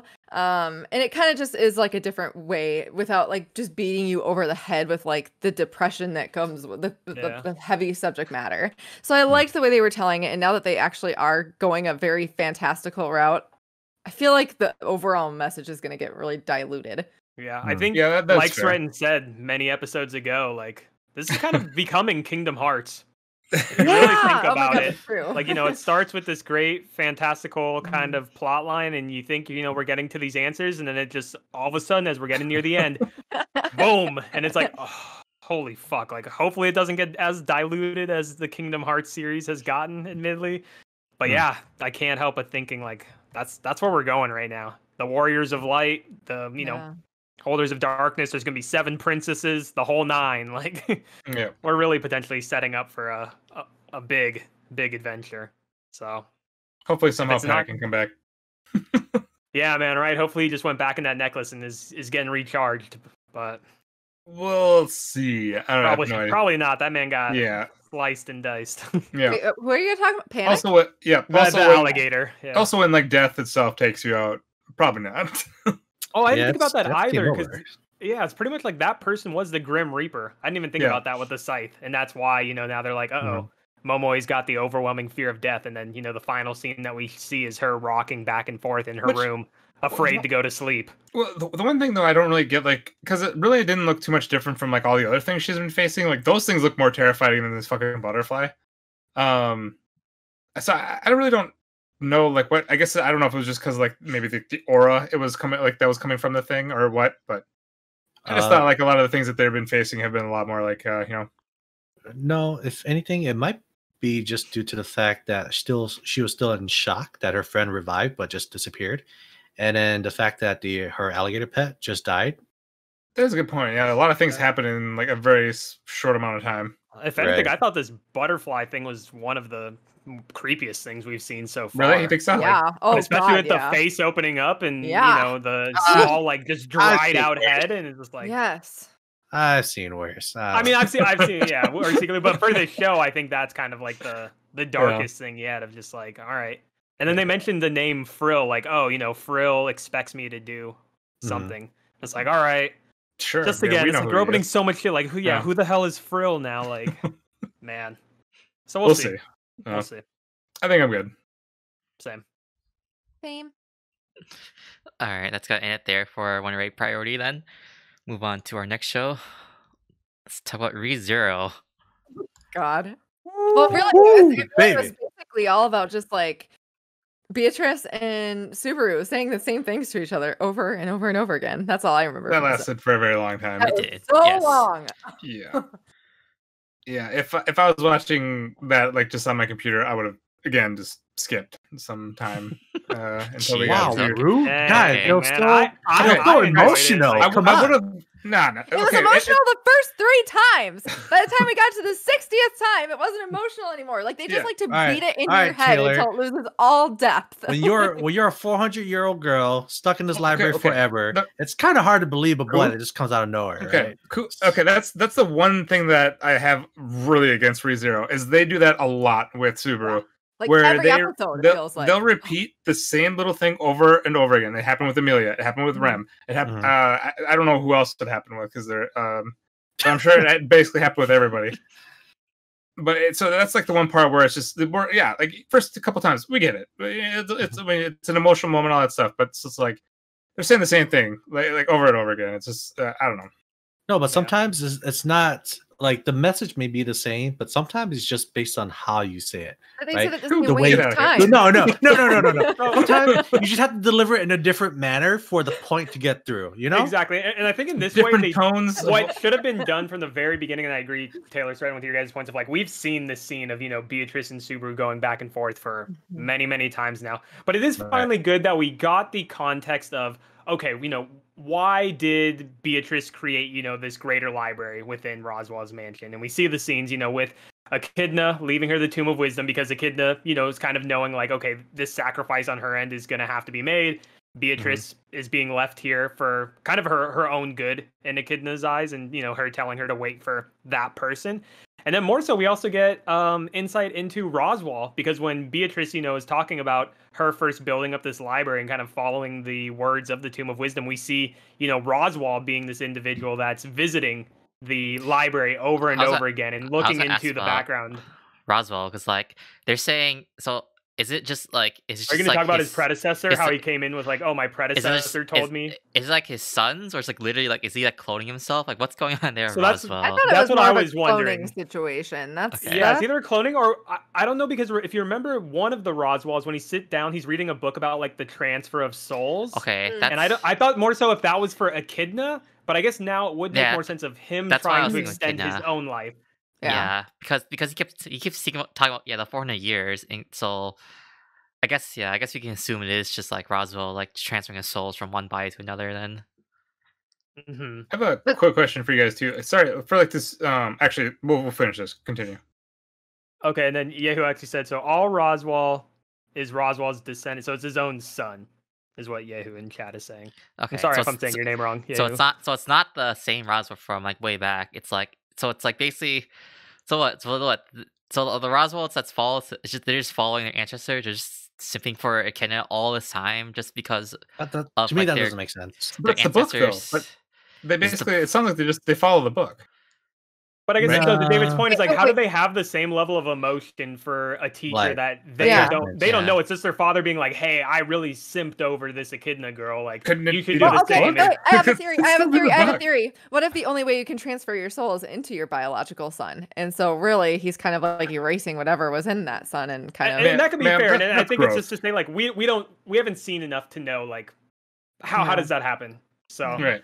and I'm sure there will probably be insight into it, hopefully. But yeah, I mean, it's just something I think that's fair as well. Like, how has Roswell or his descendants continued to keep the same mission in mind? Because the Roswell that we see right now, that's with Amelia and Ram, he's obviously still very fixated on the Tomb of Wisdom and carrying forth with. Oh, we had the Echidna's answers for will. the Blizzard from last week, so they revealed Yeah. that. This episode. Yeah, so that so- was good. We got to learn that Roswell likes to plan ahead. Okay. No surprise, real I there. also- We got the bunnies too. I was gonna ask about like the Yuzu. So the was the one in the black black outfit? Is she the one that's mostly close to Garfield? Boy. No, I think Shima, the one in the Shima- white, is Shima's closer in to one- okay. Garfield, because she's the one that calls him Garchan or Boya so- or whatever the nickname is for him. And I forgot, like, so the whole point of like them, like they have to destroy the crystal, the original Ryuzu, to get rid of the barrier, right? It's like part of it is the trial, then the other part is like the barrier or the crystal, because that holds all the mana. That's what I took it as understanding. Is like, okay, Amelia did her job with destroying whatever Echidna's part or involvement in the barrier was, and then exactly as you said, the crystal with Ryuzu was now the other part that needed to be Yeah. Okay. dispersed. But did one of them like die there permanently? Like, should I be sad? I think, was the, really white, I think the confused. white one did. Shima. Shima. The white one. Okay. Weren't they Well, all wearing white no, they're- except they're all- for the they're- one black yeah, one? they're all white. Yeah, besides the one The wearing outcast in black. a sense. Yeah. Yeah. Okay. Hmm. So Hmm. that like I don't know. I don't know what happened with Shima when she like did she take it somewhere, or she just when she destroyed it had to sacrifice her body, or what? Yeah, I mean, and Yehu and chat, if you have answers, definitely without spoiling, if you can, like give us that insight, Yeah, because feel we're free obviously to share. We need yeah help. we're trying to put the pieces together, and if it's fairly obvious, then let us know, because I don't think Hmm. all 5 of us would be, you know, kind of scratching our heads if it was as obvious as something that we haven't seen yet. It's cool that Subaru and Beatrice. Oh, next episode for you is the answer. Okay, so we just wait for it next week then. Right, because Cool. as of right now, there's nothing that's concrete, right? Like as for Roswell and his descendants, how does he know all this? What happened to ReZero? Right. I don't think any of that. The only thing that's been answered for sure this episode is that did Beatrice ever accept Subaru as that person? Then the answer is yes. And now we're on to where Amelia is, and we are going to take out those pesky rabbits. So Yeah, damn bunnies, man. Yeah, so talking about Beatrice, sorry, go ahead. No, I was just gonna say I think it's still really cool that, you know, hopefully, like if Beatrice is like, you know, Subaru's spirit in a sense, I think that would be really cool if, you know, if she basically just like follows him now. I think it's what's gonna I happen. mean, yeah, I think they got that Yeah. pact formed, and it was Right. the whole, Well, you know, I back mean, and like, forth. Of, Yeah, Oh, go I ahead, feel yeah. like once like if you know, if there's like a new mansion that's being built or something like that, if he's Mhm. just gonna stay there, or if she's actually gonna be like on the adventures with them, which is what I'm actually hoping. I mean, because I assume she's gonna be like the Puck of for Subaru. He's just Awesome. gonna follow her. Yeah. Follow him the whole Awesome. time. Take it.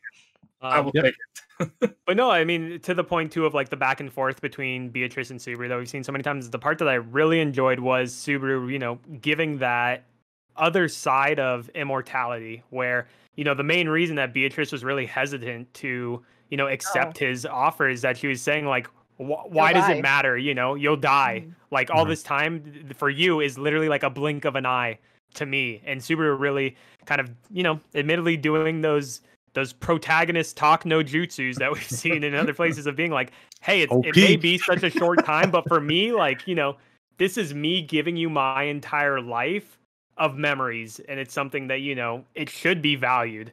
And it was, you know, admittedly pretty meaningful, I think, at least between the both of them to kind of share that change in logic. Obviously, it's very convenient to now have that partnership come through, but I thought it was a good way of getting Beatrice to have that realization of, you know, really cherishing the moments, even if it is a short time for her.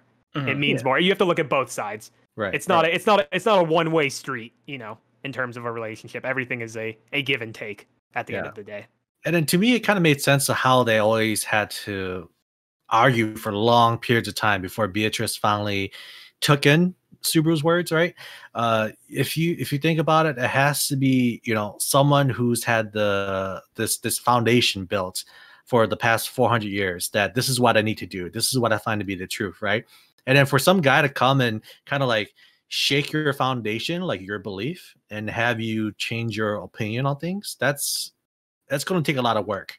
Especially if you think about it, like say you're trying to change someone's belief on their religion, like changing from say Christianity to being a Muslim, right?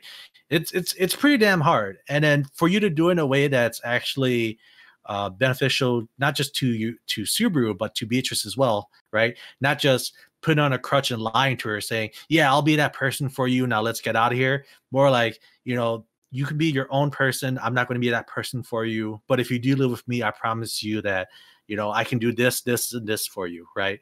So I guess to you guys, it might have been to the part where it was just like ongoing and too much. But I think it was necessary just because of like how strong her resolve was for like what what Echidna left for her, and the fact that she left this book for Beatrice to follow.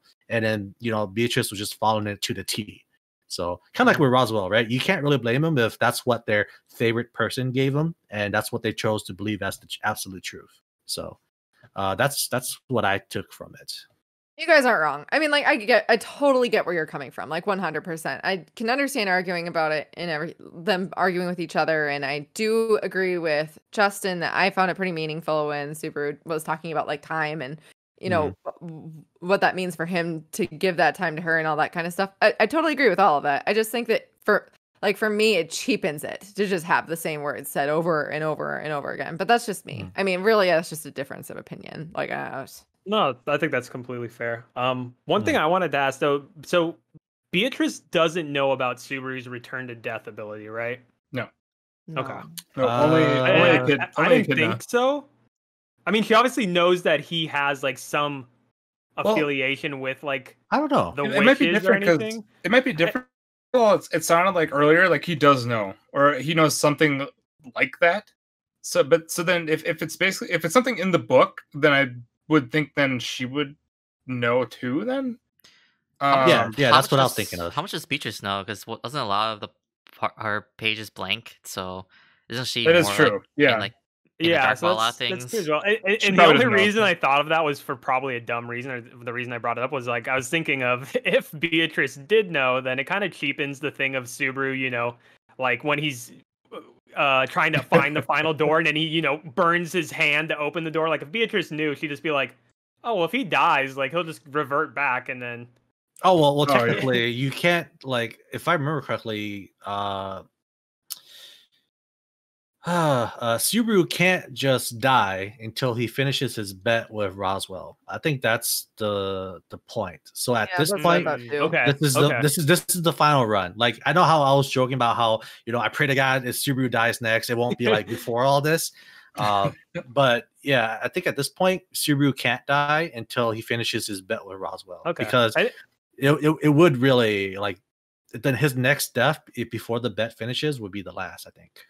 Yeah, and that makes a lot of sense because otherwise it just really every time Subaru faces that really cheapens the value of it. I guess when you do think about the yeah, larger but picture. It's like this whole second part of the second season. Like they were so committed to not using the return my death, and so far it's been pretty well. I don't know like how well they keep up in the future, but like they're really committed for this part. Like Okay, so it sounds like from Yahoo, Roswell doesn't actually know about the Subaru death trigger. okay, He knows that Subaru can come back, but he doesn't know that Subaru has to die for it to trigger. Yeah, Okay. seems Okay. like. But yeah, I don't know. I was leaning towards that too. I don't think Beatrice would know just because of how she's reacted in Yeah, each that would make instances. sense. Right? Yeah. But yeah, So- that book does throw you off because we don't really know exactly what's in the book per se. Yeah. So Apart from David's point of her just alluding to like a lot of it being blank. right. Yep. Yeah. I'll Then just- go ahead, David. I was just gonna say like I guess like this season like really like just fleshed up Beatrice as a character because I didn't really care about her in season 1. I just felt like we don't like see much of her character, so I really like how much they expanded all this, and I'm excited like that she gets to join Subaru as like her spirit contract, and like Yeah. hopefully like, and I guess like hopefully this like when like Subaru doesn't want to use the return my death, like he says, like hopefully that Beatrice will be there to help as like the clutch for him, like that he doesn't always have to rely on that. Then Yeah. And I think if remember any- when I was, Oh, yeah, go ahead, Fred. thinking about it in the first season, where I'm like, okay, 10 out of 10 if they become a pair. you Or talk about they the become first a pair. season. You got what you wanted, sir. Or Yeah, no, man. I got What you wanted. the first half of the second Oh, the first season. part. Okay, I was gonna say. First part of the second season. Yeah, when I was kidding, and I was like, oh, 10 out of 10 if this happens. And then Oh, man. I did not see it at all happen. I was completely kidding. Now it's 10 out of Paid 10. off, man. Yeah, All we got right. here. We're here. No, last thing I would say is I really enjoyed kind of the cute characterization of when Subaru and Beatrice arrive, in front of Amelia and the bunnies, and then literally the last line is one thing of that Beatrice has said many, many times and very fitting to her character, of just like, don't blame me for whatever happens next. Yep. I think she said that like tons of times before, like either shoving Subaru out of the library and stuff, but it's just like those small details are 10 out of 10 for me Dude. as well. Like I love when they do that. Like my favorite comedy moment, like some of my favorite comedy parts in this show is when basically like they talk about how hard it is to find the library, and this motherfucker just whatever door he opens, boom, he's in there. There she is. Yeah, she's And so like when he says, oh, NPC number 1. Like those moments, I thought like every time, like because he just nonchalantly just opens up the door and just immediately picks up a conversation with her. Like he just knows he's walking in that the correct door. He's got that confidence, man. Mm-hmm. He's a man on a mission. Yep, I mean, I love those moments. the fake confidence, but still. Yeah, right. I mean, Oh, yeah. And gotta do what talking you about gotta the talking about the library, R.I.P. library. We won't have those moments again. Oh Oh, yeah, that's man, rough. I'm sad we're not gonna see more about Pandora and this gate. So Oh yeah, because that's I we're not imagine gonna next see that. episode's just gonna be Subaru and Beatrice going beast mode, destroying all the bunnies, and then them being like, "All right, we made it out of the sanctuary," and then there's gonna be some like big drop. Actually, I What's was- next? But will Rem wake up? No, Nah. Okay. She's Moving asleep on. for a while No. more. I That's think. it. but I just remember too. I that gave Puck- up on that. Puck Okay, mentioned too alright. how was it Roswell? You don't what did he say? You're not like a devil or whatever, or you don't have the something about he mentioned something. You're not like this one person. And I thought I wonder if he's referring to the Melancholy Witch from before in the flashback. Oh, Hector. Hector? That Yeah. beats the shit Yeah, out that's of what I him. thought. Yeah, Yeah, there's okay. definitely something that we have to learn there. So Will we learn it though? so that's all for like Next future season. like that's a season 3 Next thing. season, Like, yeah. it's like that and like Pandora and even and Mhm. and Rem, of course. Like we still need like Cornelius and Gluttony. Like How Gluttony many years was the first season? Like when did that come out? Like 2015, 2016? 2016, I think. Oh my god. Well, hopefully we get it before Yes. 5 years. Well, was Trent, you wild, could always though. read the light novel.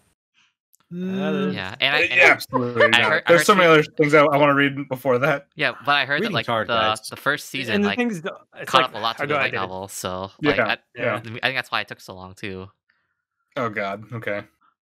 Isn't it with light novels too? You don't always get a lot of images as well, depending You on get, how like, you know none. light. No. You get like It's none. all book. That's the thing No. for me. Like I'm a very visual. Like, hey, don't get me wrong. Like I can learn from it, but it's like I need those visuals to really Same. bring it to light. I'm a child.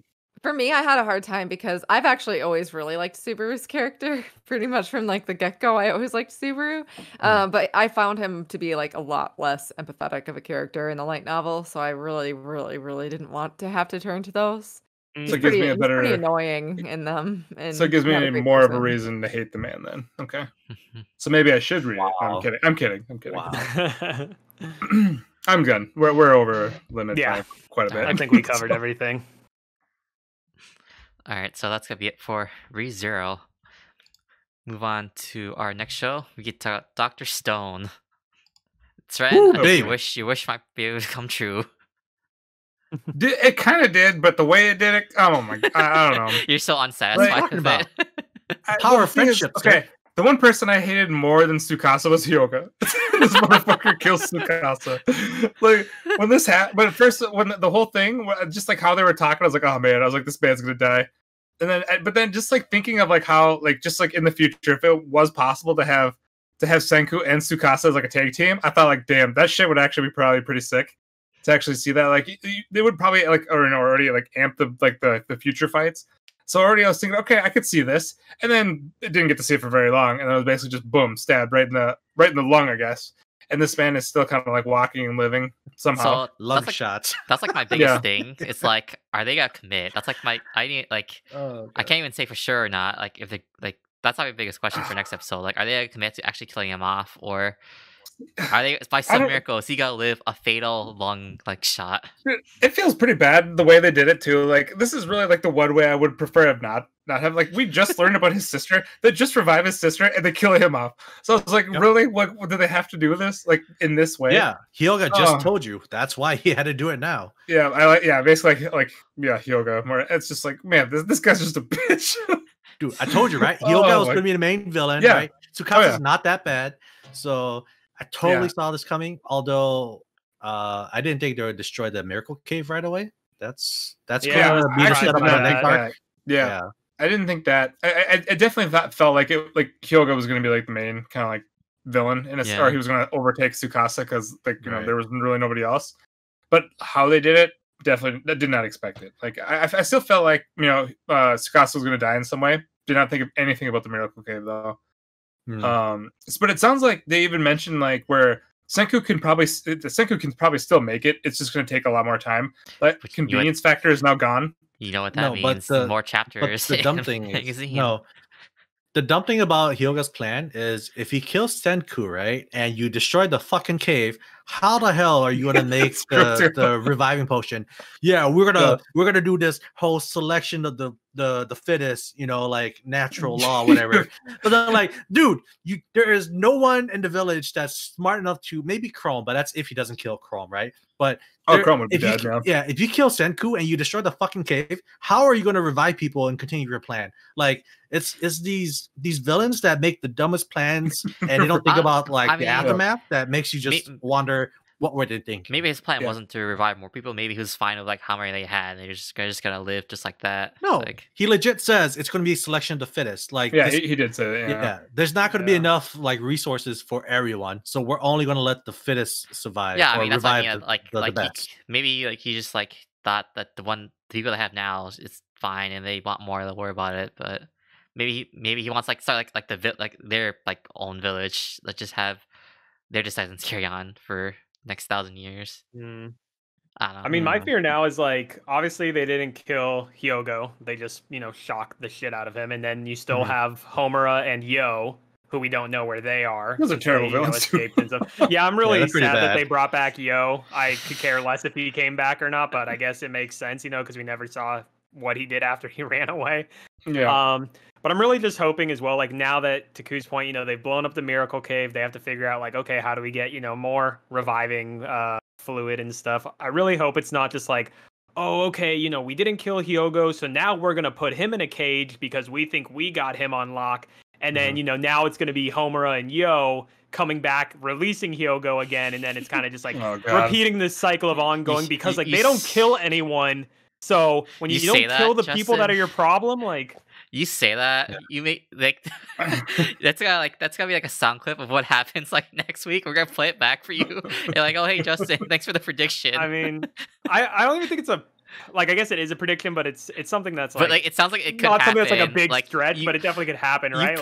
You put it exactly the way it could happen, and that's why. Who has the prophet? I need to know from a prophet standpoint where are the dice falling on this one. All right, let me put it this way, right? David made a statement or said something similar to like what you're saying right now. You know what he said? Oh, I wonder how Sawa was doing. And then boom, next episode. Half the episode was focused on her. And you, Justin, by saying what you said, because words have power, you have to believe in that, right? Oh, of course. We've shown time and time again. Yeah. If you don't believe in it, it ain't gonna happen. But since you brought forth the words, right? Odds are next episode. Bam! It's going to be a running cycle. To be fair, I did try to bring forth the words of them turning Tsukasa back into stone, and look where that got me. Obviously, yeah, I'm not bad. I don't have the best batting average, but yeah, I guess we have to take with what we got. And with the shonen tropes of what we've seen, like it's definitely the one's gonna. I don't know. I'm just gonna stop talking because I don't want to make stuff happen. That's the one I really hope that I want to be wrong. I want to be wrong. Like I really want them to move past Hyoga, Tsukasa, like all these people, because this has definitely been the weakest part of the show for me.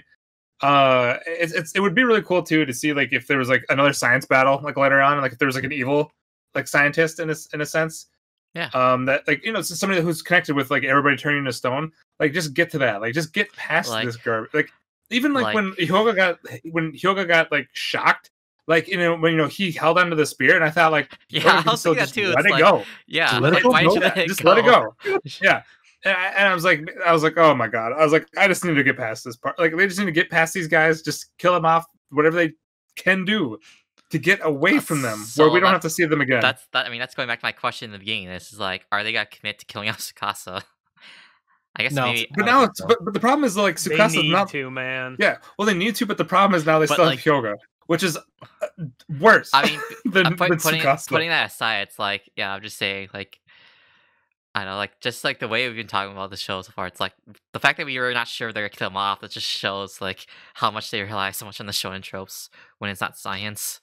Right, which really sucks. I think if anything, what would be ideal is, to your guys' point, is that we learn of this other group that maybe has stumbled upon like the reviving fluid. Because obviously, they had to have occurred in different locations as well. Like, it can't be another bat cave. Yeah. So. Yeah, exactly. Exactly. Yeah, this is when the adventure starts to another place. Fingers crossed that happens. Yeah. But hey, if I don't get my survival horror Dr. Stone, then give me my Death Note Dr. Stone with the two science battles. Right. Yeah, like honestly, I think this show could do just fine with just science stuff. Like it doesn't have to like force these. I mean, for me, just back to the basics. Like just figure out the mystery of the stone. Yeah, hell yeah. Now I think it's now with like I think with the destruction of the cave, like now it's more of like to find something like either like a shortcut or something for like a replacement. They're gonna have to like find, I think, because the whole plan is basically Senku is wanting to revive everybody. So Miracle Cave's gone. Gotta find something else. If that's more science, then it's good for me. I'll take it. I'll take it. I'd rather have that. The last thing I will say is, I don't know why, but I really don't want Mirai to be an important character at all. I just kind of wanted to fade into the background. Like, I know that's really messed up given of the whole relationship between Tsukasa and Mirai, like her having this, very terminally ill disease. But it's like, I really don't want her to have any plot importance. Like, I think it's going to be a really cheap... If she dies next episode, it's on you, bro. That blood's on your hands. Hey, man, I'll live with it. This is the perfect I'll be the villain. Just for her to die in the Stone World. See, this is the perfect point where they could easily have, like, let's say the show doesn't commit to killing Tsukasa. Tsukasa heals. They both just kind of go their separate ways. Like, he does his own thing, like, because there's a truce there, but where he's not actually like still following everything with Senku. He respects him, but then I feel like that could easily be like where they just do like their handshake and they just walk away, and then they just maybe that run would be into the way around. I would ideally like that to happen. Where if Tsukasa was gonna live, he lives, and he's like, okay, I'm just gonna go live with my sister and do whatever. Yeah, because I'm really worried of even naming the sister Mirai, which is Japanese for future. Like, I'm really, oh man, the shonen tropes, like, oh boy. Like, let's not go there, but you want kids to, be like, oh wow. Yeah. Oh, haha, her name's Future. Oh, she did something in the future. That's cool. Yeah. So, we shall see. I don't know. It's tough. I mean, the one thing is like I don't really know what they're gonna do. They have many options, but there's a lot of bad options. So we'll see.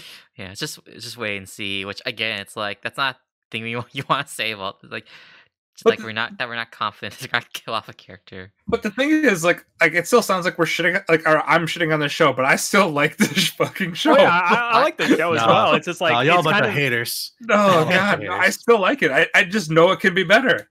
Nah. I have faith in this man. It's just we're just at a weak point with Tsukasa and now Hyoga, so. Oh God, yeah. Yeah, we're ready for those are the gymnastics chicks and then the Yo guy. Oh God. Let's get Yo out of here.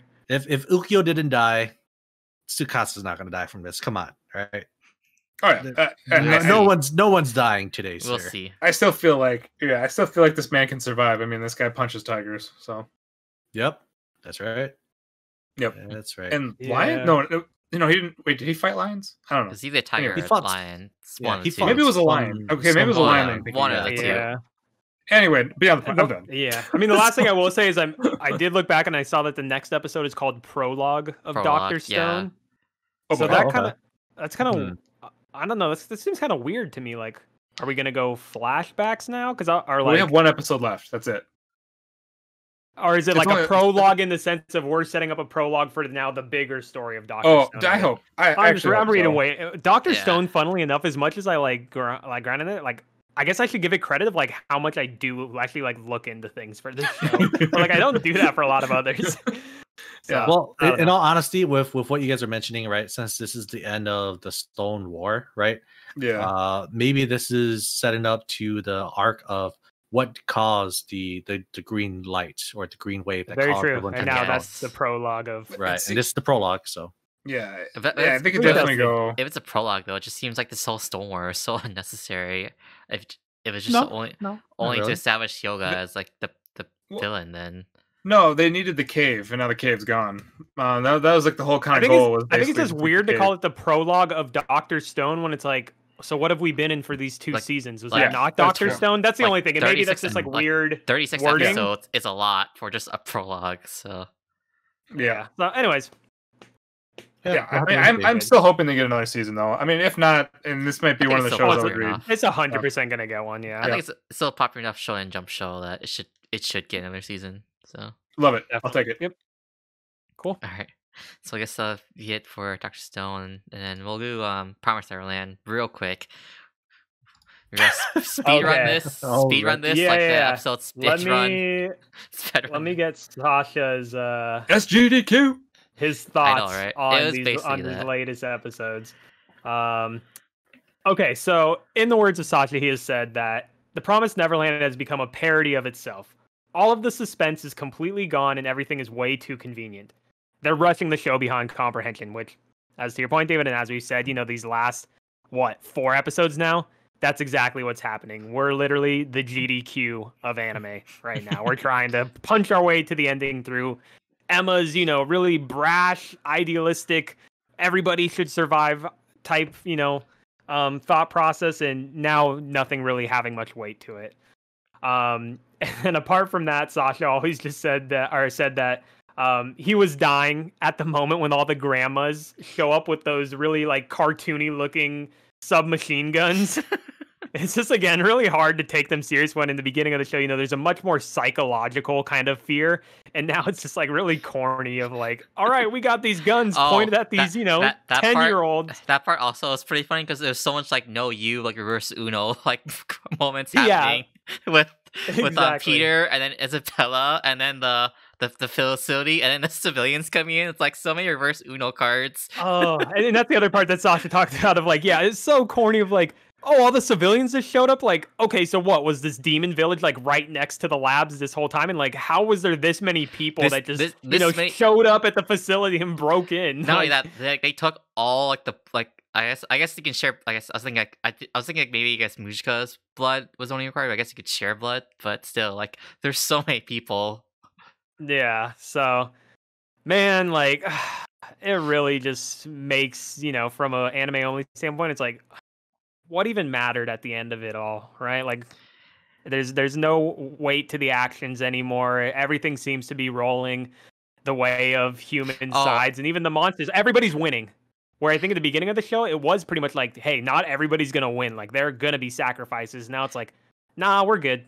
And to add even more, like, it was an interview for like Sasha's like, you know, complaint about Emma's like idealistic side. At the end of this episode, she reached out the hand to Peter. He's like, you should come with us. She'll be free. Man. Like, you fucking like you know, you did all this terrible things with Roman, and like you're citing the demons and all this, but hey, I still want to see everyone. So yeah, and even the kids, like, you know, playing tag as an escape. Like, in the beginning, like, the tag in season 1 had like a very like realistic and rational use. Like, here is kind of just like, I guess in the same, like, yes, they used it to, you know, like, escape from the grandmothers who were holding them hostage, and then escape from the, you know, monsters in the facility. But it's just like, oh man, like everything's just starting to feel really corny. And then in Sasha's last words, the only person he cares about at this point, as long as Phil makes it out, because Phil is the true homie at the end of the day. So when him and Emma had that reunion, that was the only thing that I'm just like,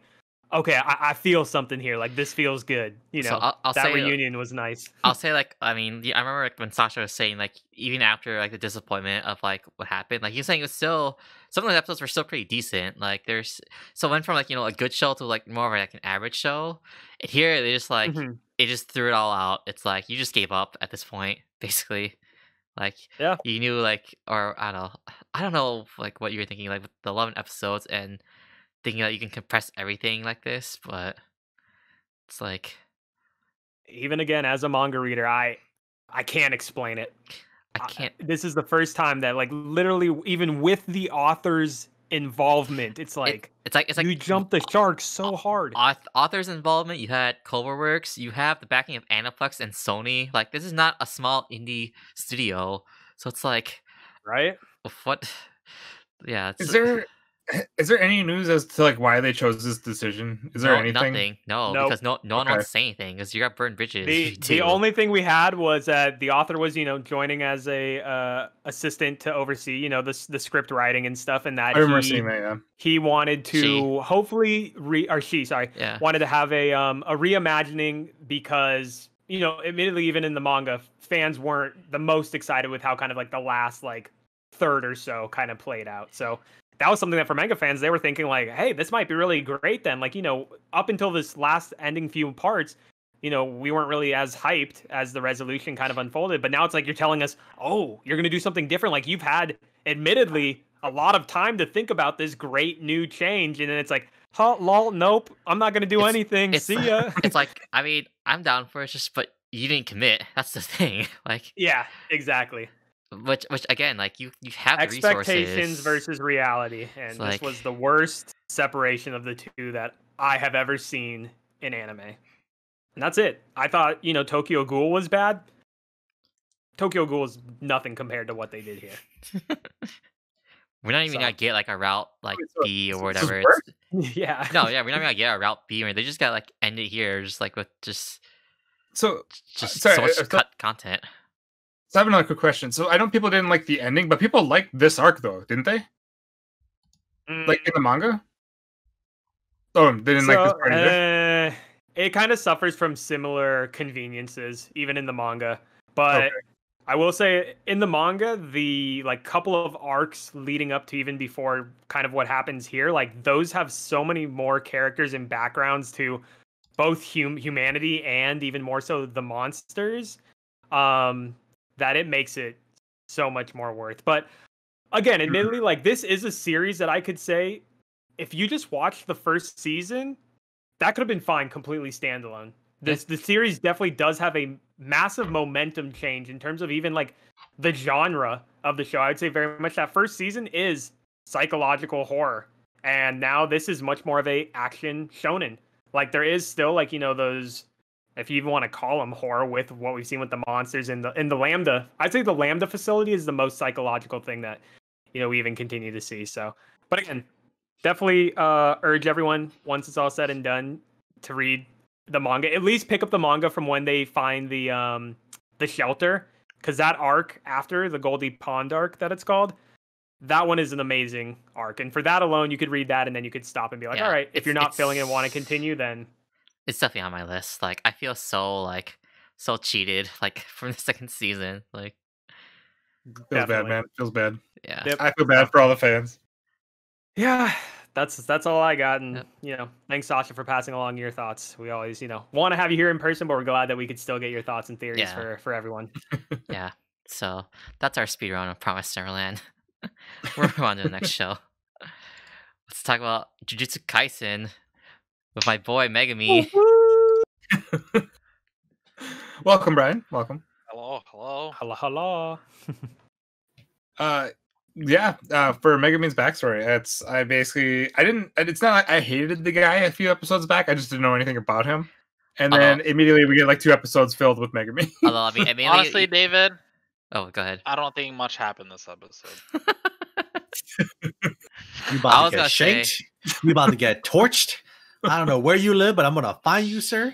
I mean, Things are gonna happen. All right? Honestly, though, like for how cool his power was, they didn't really explain what that was. So there's that point. Yeah, there's kind of just a mindset no jutsu instead of a talk no jutsu of, well, I kind of was talk no jutsu when we get to see, you know, the flashback between Gojo and Megumi, and even more so Megumi in high school, how we kind of see his ideology was like very black and white of like, you know, if people are evil, then they deserve to, you know, get punished or whatever. And the people that are quote unquote good, he was even saying like he is upset with these people that act good, but secretly when they see, you know, the results of their actions, they kind of have, you know, evil intentions as well. And so he's kind of just saying like, you know, my way is the only way that things are done right. Like I have this great kind of insight into how the world should operate, I guess. Or at least that's how I took it. That was all really that was really good. Yeah. Like that whole kind of like that whole like Megumi back part I thought was actually really well done. And then I feel like it was cheapened when we get Gojo and he's just like, hey man, like you're just thinking about shit the wrong way. Like you got a lot of potential, but you're just very narrow-sighted. And him just like, oh my God, you're right. I am narrow-sighted. And then to David's point, you know, we get the flashback where he's just like, all right, fuck it. And he, you know, he gets like this very twisted, dark look on his face of just like, Dude, I don't care anymore. The crazy like, face. Nothing matters. Let's just do this. Exactly. And that's when he, you know, unleashes his partial domain. Okay, I was gonna ask too. Is he the only one of the students that can do a domain expansion? I don't think anyone else can do besides. We haven't Beastars, seen it, That's the only one we've seen so far. yeah. So we don't know if anybody else can, but I seriously doubt he's the only one. Dude, Like Toto Toto could definitely set up a domain if he wanted to. You know what I mean? just because I only know like the expansion. boogie, I just think of his domain expansion has to be like a dance floor or something, just like completely out there. God damn it, Like just Tizzle. imagine him.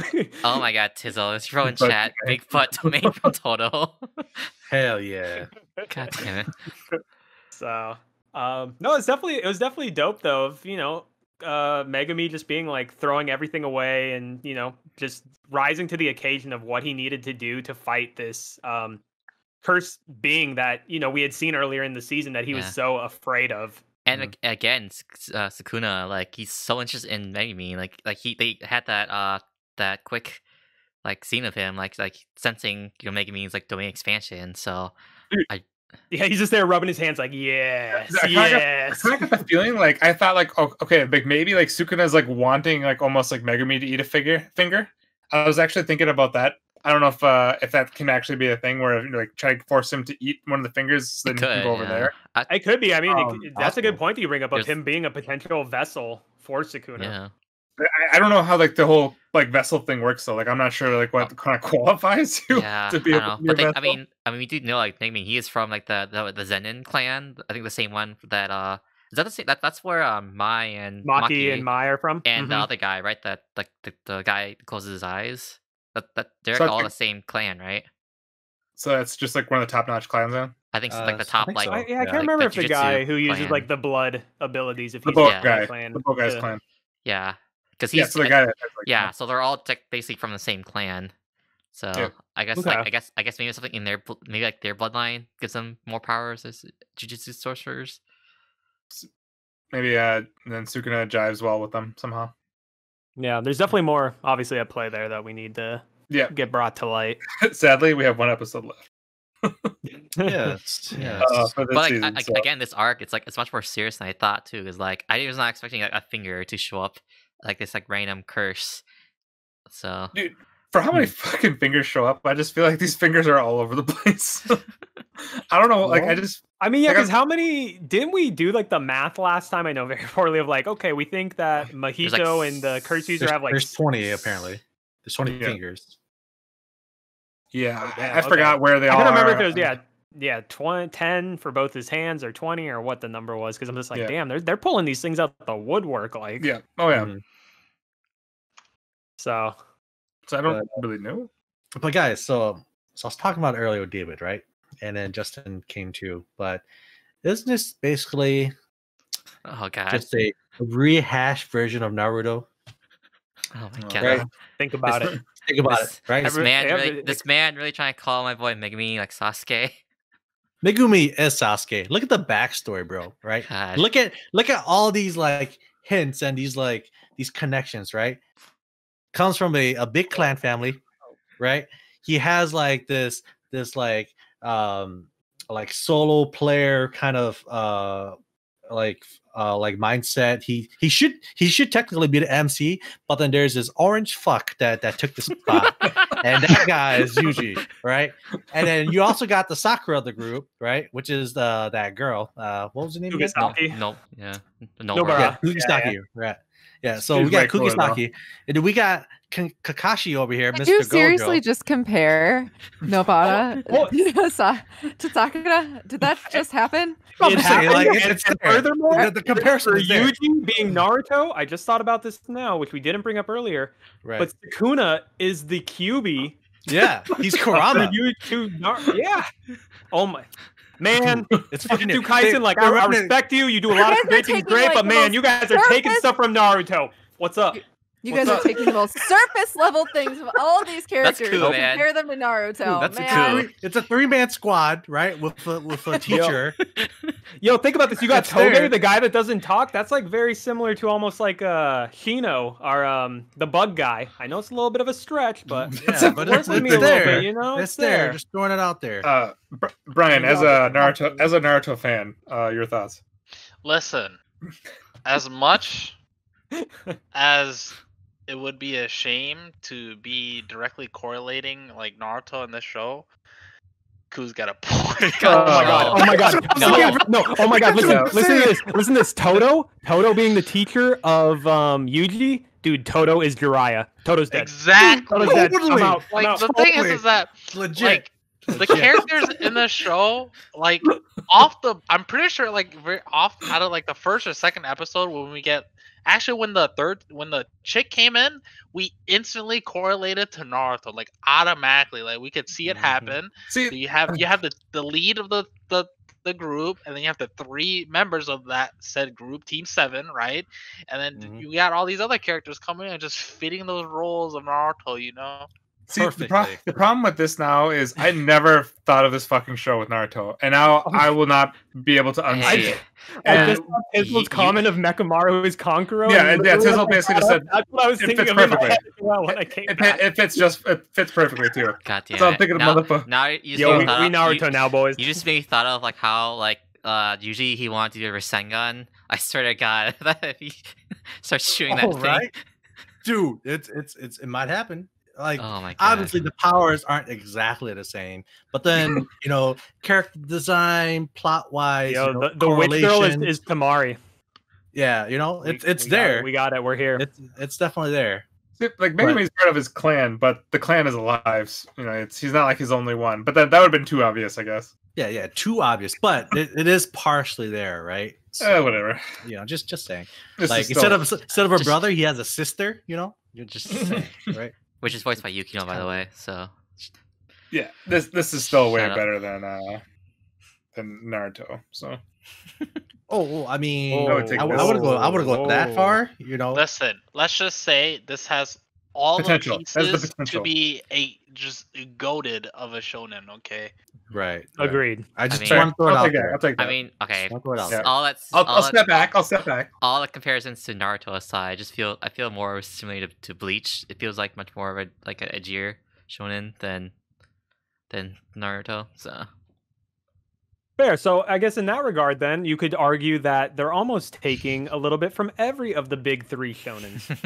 I mean, what One shonen Piece might doesn't be the at this biggest point, though, stretch, but Yeah, at this point, it's like what shonen doesn't take from Right. another shonen. they're the So, foundation of yeah. things for a reason. So. Yes, agreed. But Jizzle, just agreed. a funny side conversation that obviously, as we Yeah. dug deeper, we saw Oh. more and more. I mean, okay. So See, I going didn't, back, I didn't at all. I was gonna say going back to the topic too, because I I thought the sister too was supposed to be part of like the clans. I was so confused, like why is she like why he has to do all this for his sister, and then that's when you find out, oh, she's like she's like The half his sister. half-sister. Yeah. This doesn't belong to the clan, so like Yeah. Oh, So yeah. that was the one part that I will bring up too. I thought it was, for me, it didn't add much value in terms of like when Gojo first meets Megumi and he's just like, "Hey kid, you got sold by your dad," and I'm just like, I don't know, that didn't really do anything for me. Maybe it's just because Megumi like doesn't give a fuck. Yeah, he basically just has the attitude where it's just kind of like he kind of just goes with whatever. And it could be just again Megumi just being a big Sasuke troll, Well, okay, where really his inside he's- emotions yeah. are very emotional, say- but he you say doesn't he's- show that because it's not cool to show that. I mean, you say he has a solo like this like mindset, but like he still really cares about his friends. Like he's really cares about like Yuji and For now. overall. Oh, For now. yeah. So But like but I think anything else you guys really want to like cover about like the main episode part? I have like one more thing to kind of bring up. no, Oh no, go ahead. go yeah. for it. Yeah, no. go ahead. I was just wanting to bring up or Brian, are you good too? Yeah. I'm good. Okay. Did everybody watch the post credits clip? Jujutsu stroll. Yeah, Jujutsu Stroll. Yeah. Juju Straw? Oh, yeah. Oh my god, I did, but I completely forgot it. What happened? That's the one where basically it's like, oh my god, Megumi's talking to a Cheating on a girl. girl. Oh yes. I have seen that scene recreated so many times, reanimated, everything on TikTok. Like people are absolutely obsessed with that scene. Dude, that's just so. That's funny. That's hilarious. Oh my god, that like I've said it before and I'll say it again. Gojo's pretty damn hot, bro. If you came my way, yeah. Yes. That's- Yeah, Yeah. that- Gonna learn how to play Twinkle Twinkle Little Star, if you know what I mean. Oh man. God That damn it. was pretty good. Gojo is the best troll God. I've Oh, seen yeah. in a while. yeah, I just Oh, thought like God. that Jujutsu Stroll. I mean, I've liked a majority of them. I think maybe one or two have been kind of like just off. But I mean, Yeah. overall, I think a lot of them have been like this show. I don't know. I still just love the comedy for this There's show. much It's serious so good. stuff that goes down. Yeah, the comedy mix is done. It's That- done well. Dude, It's done that's very so well. well. That's why I forget it's a dark show. Like when this arc started with people dying, it's like, oh yeah, it's an actual like dark, creepy show where like there's Right, like yep. monsters killing people. Like Yeah, I would you- also just like to say one thing too, that little ending clip, the way that Nobata is running, and maybe Yuji as well, but it actually is exactly the same way that those Titans run in Attack on Titan, the abnormal ones. If you Oh, look yeah. at it, I saw Oh, some I need to go back and it was pretty Oh, adorable. God. I love it. Man, No, Good stuff. it's got some good stuff. This week was good, man. It was a good week. Hey, it's wrapping up the season, so I this is know, where all the and good these stuff things- happens. yeah. Yep. I think we're gonna I- hit there for but- just Kaisen. yeah. Yeah. Gotta wait for next week. Yeah. Oh god, final episode. Oh god. It's Yeah. gotta continue. It's super. It's sold so much mangas in Japan. It's gotta continue.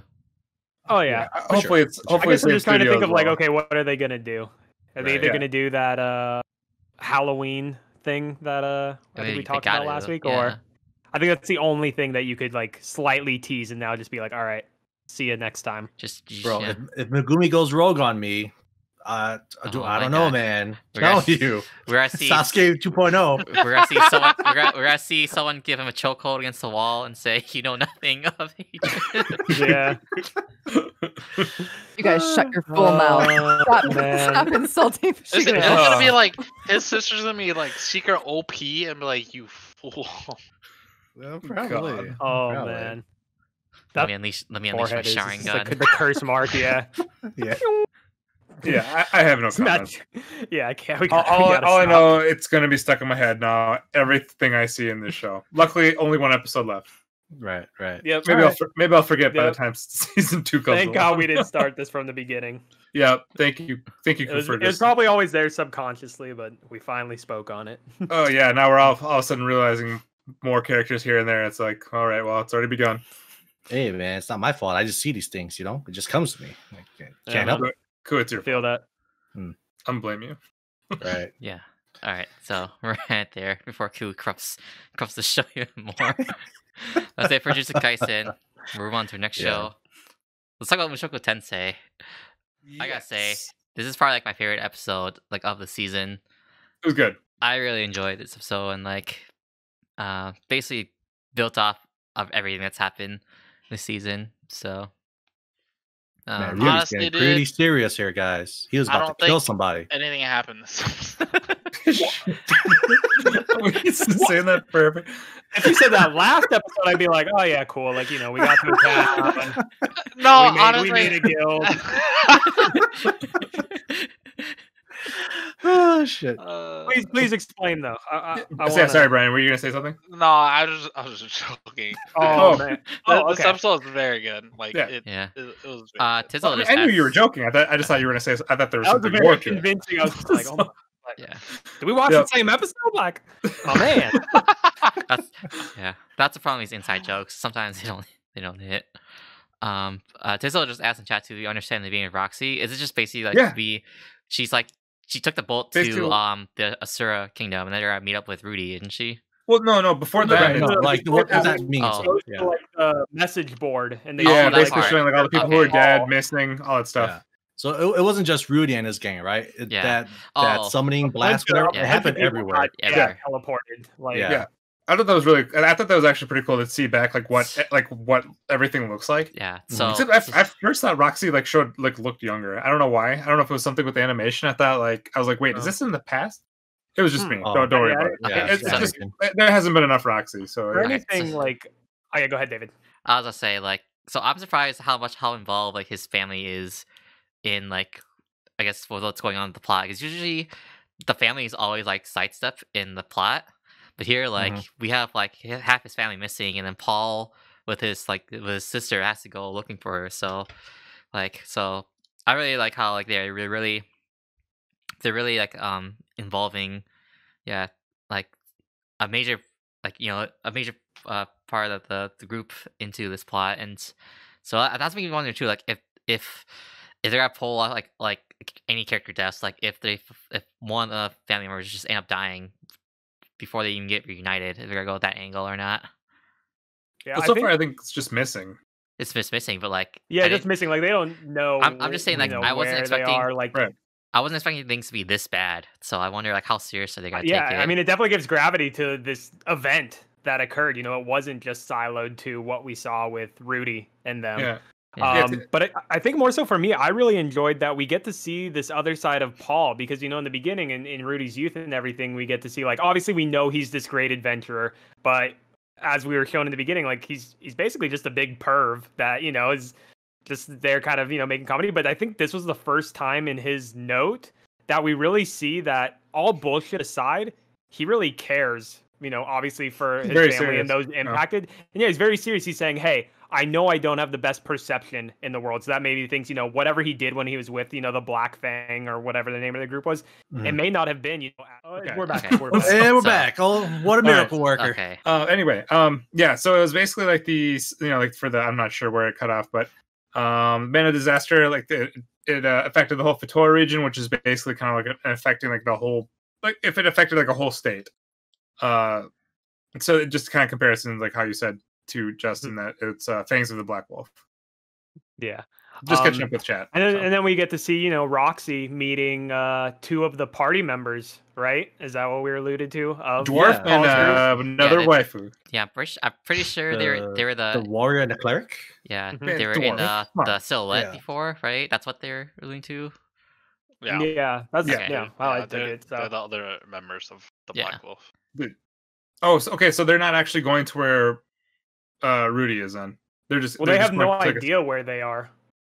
Okay, no. Oh, it so looked like it was the the same Yeah, it shot. sound- Like it they were sound- both going to that's the what I Sword thought too. Kingdom. It looks Yeah. like. Yeah, it sounded like I they guess were. we don't. Well, so I knew that Yeah. at the end, but yeah, I was curious, like, how do they know where? I guess we Oh, I don't- don't think they know. I Yeah. think it's just a coincidence. Like, Or maybe, yeah, or okay, maybe that's what I we- thought. yeah, Sorry, I or misunderstood maybe how you guys were explaining it. maybe it just looks very similar, and we're just thinking that it's the same place. It could be completely two different places.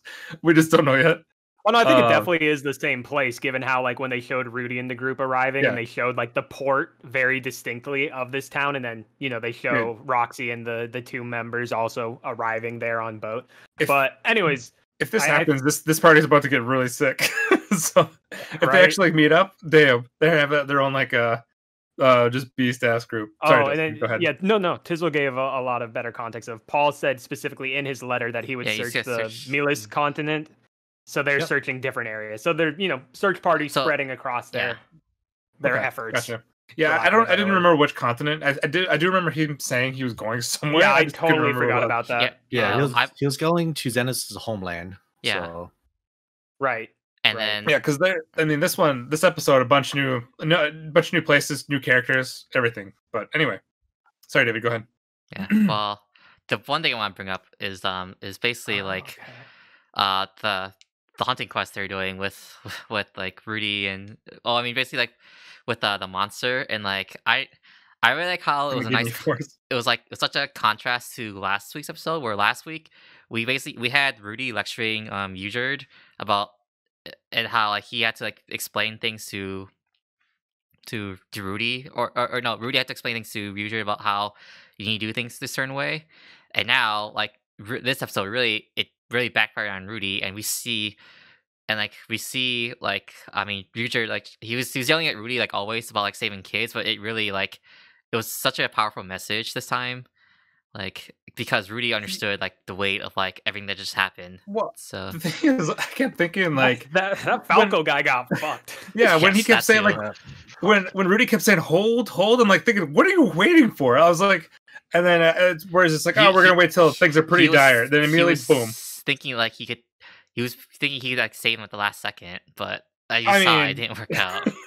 I mean, did you see how fast those fucking things moved? He wasn't thinking about Yeah, that, so No, I mean, Yeah. it's to his point of like he just had this confidence, I guess, in himself. Yeah, it was and that, as you all just very said, poor judgment. completely backfired. Everything And was It backfiring. resulted in the worst thing that he got upset at Rougierd for killing somebody, you know, too quick. And then Like- this was the complete opposite of you didn't save Yeah, somebody that's quick true, enough, that's and true, now yeah. look at the result of your inaction. Yeah, no, I thought that was the whole thing was like really well done. you know, like I just remember too, like how like I was saying like this whole time, like or at least last couple episodes, how I was like, you know, why are you following the advice of this guy? Can't you know? Don't you want to do things yourself? And now I was like, man, maybe you should just start following other people's advice because it hasn't really worked out for you. Like, No, let's be fair, right? Like he has the right idea. It's just execution was bad. And for someone who doesn't have, say, battle experience, or like not as a brilliant war tactician, you can't really blame Rudy for what he's been doing. no, So I just Well, the whole I- thing, okay. he just felt like, you know, he just had to do it like all on his own, which when really he completely forgot there's two other party members with him. He's not Right. on his own, which I So- thought like that whole thing at the end was really, I thought that was really good too, where he just kind of realized like, you know, they're dead end. Like it's the full team. Yep. Yeah. So It's a stepping stone for him in a Yeah, sense. I mean, so. okay, like Character growth. this is like I just feel like this time though it was such a huge, much more impact than just like the when he saw like the first time when he saw someone get beheaded with Ghislaine, and then the second time he saw like the ant or like the bug person like get beheaded. Like this this time like seeing like the other guy from the other adventure group just die like that. I feel like this time is much more impactful. Like, Well, yeah, because like- he could have prevented it too. Yeah. I mean, it's the biggest. so- It's one. It's It was more so go just. ahead, Brian. I feel like this one, like David said, was a lot more impactful simply because Rudy himself knew that it was his fault that he died, Yeah, yeah. and It was preventable. he was an innocent kid just dying because he got too greedy about the timing and how it would look and feel if they got in just before they're about to die. So it was like Yeah. he just Yeah. got really greedy for the fame. Yeah, if anything, all it's it really it's came down it's to. it's a big reality check, like we've all said, and it's more so kind of for Rudy. Like Rudy is a 32-year-old man. Like let's not forget that, and you Yeah. know it may be something that he, as coming into this world, thinks that he knows kind of how things play out. It's been brought up multiple times in the past of like how he would get out of conversations or how he would think like, oh, I kind of know how this would work in the real world where he's from. That this is how things play out, and now he's trying to adapt that to this new world, and it really is showing like this ain't Earth or Japan. Like Yeah. you are in Yeah. a different place. There are consequences, and you have it directly now experienced that. And so, what are you going to do about that? and Well, I like thought like sorry, Dave, real quick. Go The ahead. other effect I thought was really well done too, where Kurt because Rui Jared was also losing where he just kept seeing them as children, and then Kurt kind of gave him the realization where I'm going. we're actually adventurers, not 100%. like kids. Like I thought that was also awesome as well. Sorry, David, go ahead. I also mentioned too, like how again, like this backfires when BoJack Horseman shows up and like Fucking horse. again, like just shows them like how like he like Rudy thought he was like playing like being smart or playing it smart, and they just backfired on them, and he was and then this and I gotta say like this also gives more development to Ryuger as well. So because Rudy was about ready just to go off, and then Ryuger just like he realized what was up, and he just like I don't know, like The Superman glasses came off. Yes, the Superman glasses came off, but like That's a good Behold. way of putting it. Yeah. but I mean, I loved it though. But Yeah, I think he realized at that moment too how narrow like or how tunnel vision he was on just protecting like them yeah. it's because they're kids. I think he realized that Rudy was trying to do his best too. So like so many there's like so many like character developments in this episode. So like True, Tizzle. Yeah, honestly, like it's still like I know I would have defeated the purpose, like kind of like of the whole message of this whole thing if BoJack would have died, but I still wanted it so bad, and it just felt so close. If anything, if it's like ALT, I'm sure that's going to come to bite them in the ass later in the future. Dude, I don't know. Like they seem absolutely terrified about this guy. Like it just, I mean, even though you think you would have known, but it's just like just watching them flee. Even like kind of like the message with Kurt and them, where you saw this man save you, and you still you were still just like struck with fear. You know, I think it was dark too. Or go ahead, David. I was gonna say, that's a good way to really show how like the bad reputation, how afraid they are of like they don't know anything about of the superbs or whatever. They just like know the story. So that's like the mindset that really has to fight. And again, like just shows like how like much like how little he was underestimating the scope of the problem. Yeah, well, I mean, and we also got to see just how strong like Rui Jared is too. I mean, the guy's taking a giant cobra. Thing that we get to see is, and sorry to cut you off, Sorry, is how strong Eris has become. Yeah, and how her training with Ghislaine, like shit. she doesn't need anybody. She don't need no man to be taking care of her anymore. She doesn't need Rudy or anyone. Like she put in fucking work taking out all those monsters. like it felt like Rudy was the weakest of the group. Like if that's what it feels like. No, I don't know about yeah. that, sir. I wouldn't say that, sir. Ah, Did dude, you not okay. see him Certain blast fights. the snake? Listen, man. But No, I mean, those because- first blasts, he was whiffing all day. Yeah. Like, Yeah, like, man, dude. this man has a 33% accuracy. That's pretty ass. Yeah, when you have let's just basically say, I don't want this man on my Valorant team. I'm not giving him the op. You feel me?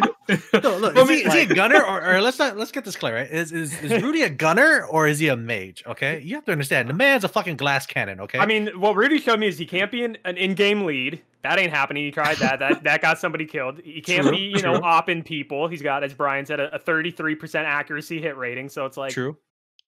But did he put himself there, or did he have to like step up and be the guy? I think it does all depends. this? Well, Right. I think a big part of it depends on like who he's Yeah, actually facing. Like if he's facing melee, like obviously I think he just gets burned because like, I think we already kind of covered that. Like he doesn't really have Right. too much of an answer to melee fighting. Right. But anyway, but no, even still, like if he's up against Ares, he has no chance. Well, yeah, Like- no, it's even Ghislaine mentioned that. You know, like it's okay for Rudy to be afraid because he's a mage. He's supposed to be in the back line. It's Yeah. up to like Which is- people like Eris, who's a swordsman, that they're meant to be up front and take the brunt of the damage. Yeah. And mage is there to just add support with either whatever support spells they have or heal- like attack spells. or Right. support. Yeah. Right. Good. So yeah, I mean you can't really blame the guy. It's a fast ass moving snake, you know? Like yeah. Right. I thought it was cute too how when Eris and Rugierd and Rudy killed the snake and Eris like taps on the head to see if it's actually dead and she's like, it's dead, and she just gets, you know, this little smile on her face. And it's the small things that I really appreciate with the different characters and stuff. And even more so when that Falco guy got, you know, torn in half, when his group is walking away, the guy has him like on his back to bring back his dead body. And I'm just like, damn, like they didn't need to show that. And it's just like, it adds more to the world of like, hey, they knew what they were getting into. This guy died, and like they're bringing back the body to give closure to whoever needs it. You know, if they had a family or whatever, it may be even closure for them. So Right. it's awesome to see. Yeah. No, it's God. Yeah, I don't know. I don't know if I have really much more to say. What do you guys think of like how they like where they ended it? Because this was the last episode of the season. So in the vein of Naruto, you mean Rugier turning into a bald ninja? yeah, he's now a shinobi. Yeah. Oh my god. Yeah. I totally forgot about that. You brought it up too. He's on his ninja way with the rest of the group now, Yeah, sharing their own I'm actually headbands. I'm really, I know we kind of mentioned this earlier, but I'm actually really glad that they got past the part of them, you know, where they're all a team.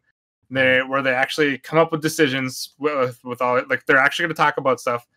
And I just feel like should go much better than just one person taking the brunt. Like even like during that fight with the Cobra, where Rudy was like asking Rugier, you know, like, can we do this? And Rudy's just like, I got this. Like this is easy. Like where it seemed like it was just like this is before they kind of had like the conversation, but it seemed like Rudy was like, you know, reaching out for kind of questions, answers, just to basically kind of get like an idea of like what's going on because he was fucking up pretty hard earlier on. I don't know. I feel like the ball to shaved head would probably go better. And also with the bandana as well, because it's or the headband because it's blocking the other eye as well. So I think we should be fine. Except I guess the only issue I would have is like, you know, if they do end up meeting up with the Roxy and the other two ventures, like will they see through that? Because I feel like, you know, they're like top notch. So I'm assuming like, you know, will they be able to see through that? I think Or will Roxy Rudy be will. able to like? I doubt it. I No, don't know. I doubt I it. think even if they You don't do, think so? I think Roxy will understand. Like I think she'll trust like Rudy's instinct. So Okay. Yeah, that's true. Roxy's there. They basically like she knows Rudy. Yeah. I think it should hopefully go fine. We can make assumptions this episode with the teleportation incident Rudy in there. Okay. so I mean and also we knew before too that we're gonna get 23 episodes, so but this actually ended nicely, like because you know we had issues with ReZero that ended the way it the first part, whereas this one, the split core, ended really nicely. Yeah. So yeah, it was a really nice ending. They basically like they gave us kind of like some more questions, but they weren't like.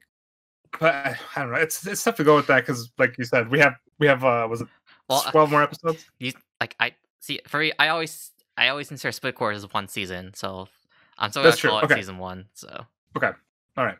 So we'll figure out like where it goes from this. But no, it felt like it was a nice spot. Like we don't have to wait on any dumb in the middle of like a cliffhanger fight or anything like that, or this just felt like they were planning on ending it here, and I think they did it really well. But overall, I mean, what did you guys give what would you guys give the show? Easy 20 10. out of 10, sir. 20 out of 10. For me, it's split core, so I don't want to I'll wait till like end of season. No, rest of the David, season, so. you can't cop out like that, bro. That's a cop-out, Okay, Cop we out. need an answer. End of this particular part of this whole show. Okay. What you give it a What I- score so far? Probably at least a 9. Yeah, 9. At least, Damn, bro. At dude. least a Whoa, 10 if you you're gonna got- say yeah. that. Come All right, on. now we're done here. Damn, We're I done mean, here. So, Let's what go. I was gonna give it like an 8.5, but maybe that's deep, like, Wow.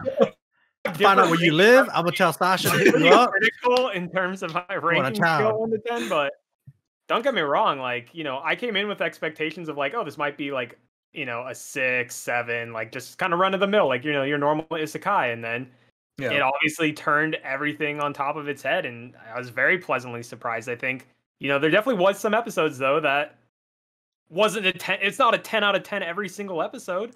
That's tough to do though for any show, For me, it's No. like it's a good No. start. I So, like, Lies. but like a lot of I think David's point, the bigger picture that could be now at play, because we've seen, from what Tizzle linked and Brian linked earlier today, the map and the scale of the world that they're in, everything having its own kind of, purpose and reason. Like, yes, and they're this show covering has- it too. Yeah, They're actually covering it, yeah. To Yeah, get it's to that so- 9, 10 that can give it, Yeah. but I think For- it's too early. For me, it's like it's a good start, but like the way that they set up, it's like we need the payoffs. That's why I say I don't like giving a score for a split core, because we need. I mean, it doesn't sound like I might even not get like the end of the next like 12, 13 episodes. Like, Yeah. But yeah, even what we saw, like I thought So- animation was awesome, music was awesome. but it's a good just, start. I'm also Like, thinking- yeah. I'm also kind of taking it with I'm also kind of comparing it to other isekais as well, ones that came after it, where I feel like they still can't do what this show is doing, and this was like the OG one. Like you think that maybe if anything, like other ones would get better, but this one just feels like it's still so much better than all the other trash that we've seen. A lot of the other ones, where it just feels I don't know. It's almost like God, it's I don't know. I give it a 10 actually, just because I think this is like one of my top. I've actually been going through my list. So when we go through 10s, and don't go like fully into it, but what is another show that is like a 10 for you, just so like the viewers or myself can get a better gauge of like what you well, for me what it's deserves more, a 10. For me it's like God, it's let me get back to you. All I know is I really like it, and it's basically like, I kind of rate it like a quick explain of like. I think it's more of like I rate it to like compared to like other shows that are like the same type that I've watched, where I'll kind of gauge it with like how I felt about that one, and then just like how much better it is, or I'll take it from like the ones that like people consider like the best of the best, and then just I can compare it to that one. But for this one, it's like I'm almost kind of going backwards, because like this was like the OG, and it's doing everything so much better than like a bunch of the other isekais. And it's just like with those things kind of in where you get like where it just feels like we're getting like a bunch of like characters like fleshed out, like the world building that's been really good.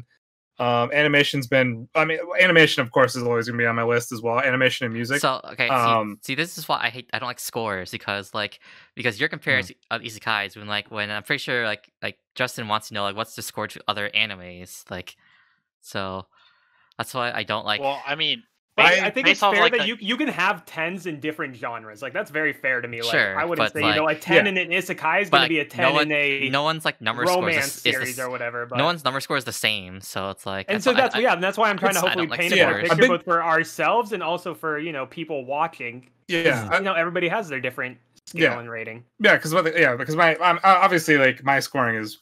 And I'm not saying different like than what this is should a be. way to like point and be like, oh, your scoring's wrong or anything. I'm just naturally curious, and I think that's something that people would like to be incited about, because Yeah, I know like you shouldn't really be comparing like to scores like within like a genre of other shows, but that's kind of like how I've just done it. And just like it also like it depends on like if the show has done what I expect the show to do.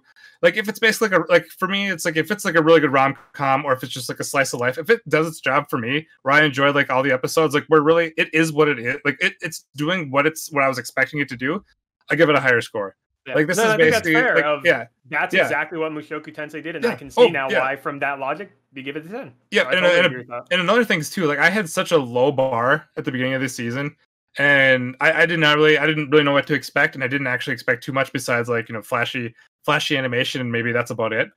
And I also thought like because of it being like the OG, I thought like there's gonna be a bunch of flaws, and I haven't really seen that many flaws. So one last thing, or go ahead, David. I was gonna say I was kind of the same too. I thought it was gonna be a lot of things that didn't age well. So I thought like yeah, so I thought I wouldn't enjoy it as much as I did now. So like it was definitely higher, like beat my expectations too. I think that's the only one other thing that I know I can't think in this mindset, but I can't help but wonder like if I watched the show without like having that insight from like the hype of the fandom, and even furthermore like from our previous YouTube videos, people telling us each week in the comments, and thank you guys so much for the comments as always. Like, hey, if you're liking this, you can't wait to see what happens next, and that admittedly does set this bar in your head. So I can't help but think like, would I still walk away at the end of the day if I had no insight? I wasn't seeing what people had said about this. Would I be like, oh yeah, this checked all the boxes? I think it would. I think but it would. I just don't know. I think it would. Like I think you have enjoyed, like episodes here and there, and I think this last episode would have put all like the previous episodes into perspective. So I think like it would have been like almost the same. Yeah. Yeah, because I think going into the show, like I don't know if I really heard anything much besides from Tizzle, just about the show. I think that he was really the only one that I looked into, because I don't really go to Reddit or anything too much, so I didn't actually really know what to expect. Besides, like I just only watched the trailer because I always watch like the PVs for new shows, and I thought it looked awesome, but that's all I had. Because I've also thought a lot of other shows have looked very nice and been trash. Yeah, I think it's definitely an interesting kind of thing that we now step into as these podcasts continue to go along. Now we have this, continued conversation of anime original viewership versus those who know the source material, and how that kind of now plays effects into, how we're digesting and seeing these things. So but going forward, my rating is terrible, so don't go by my ratings and stuff like that. If you want to, you can follow my anime list though. So and just then shit on my smooth. So after that shameless plug, anyone have any closing thoughts? Because we can wrap this up. So yeah, that's true. Anyone else want to give their scores and their explanations? In all honesty, I would give this a 9 out of 10, just because you have to be able to get through like all the etchiness from the first 2 episodes. That will totally drive away some potential like watchers, right? And then as the series goes on, it kind of dies off where it's not as severe, but it's still somewhat there. Kind of like with these last 2 or 3 episodes, there's only maybe a couple of instances where there's like some perverted like moments in the show where it showcases like the bad side of Rudy, right? Where you remember that he's actually a 32-year-old guy in a 10-year-old body or a 12-year-old body or whatever. But if you're able to get past that, make it to episode 3 or 4, like the world building, the plot, the characters, there's so much detail that's put into everything, I feel like, that makes it such a great show. And then like for me as a person who likes the etchiness and like these isekai worlds, like I would really personally give it a 20 out of 10, just because I think everything was hit perfectly for me, right? For me as a person. But I think normally, like from a general point of view, it does have its flaws. But I think other than the like with how etchy it is, it's actually like pretty damn near perfect with everything else. So comedy's been really good too. But yeah, a little, if anything, I think we all expected that there was gonna be like etchiness.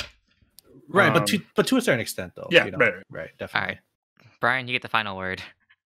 I actually agree with Ku. Like pretty much 100% what he said. Like overall, I'd probably give it a 9, like he said, for etchiness aspect of this is like literally midlife dude in like a child's body. So there's that. World building, animation. It's great. Animation is a little bit different than in the beginning. You like automatically adjust to it. Action sequences, the choreography of the fights are very well done. The camera paneling is fucking phenomenal.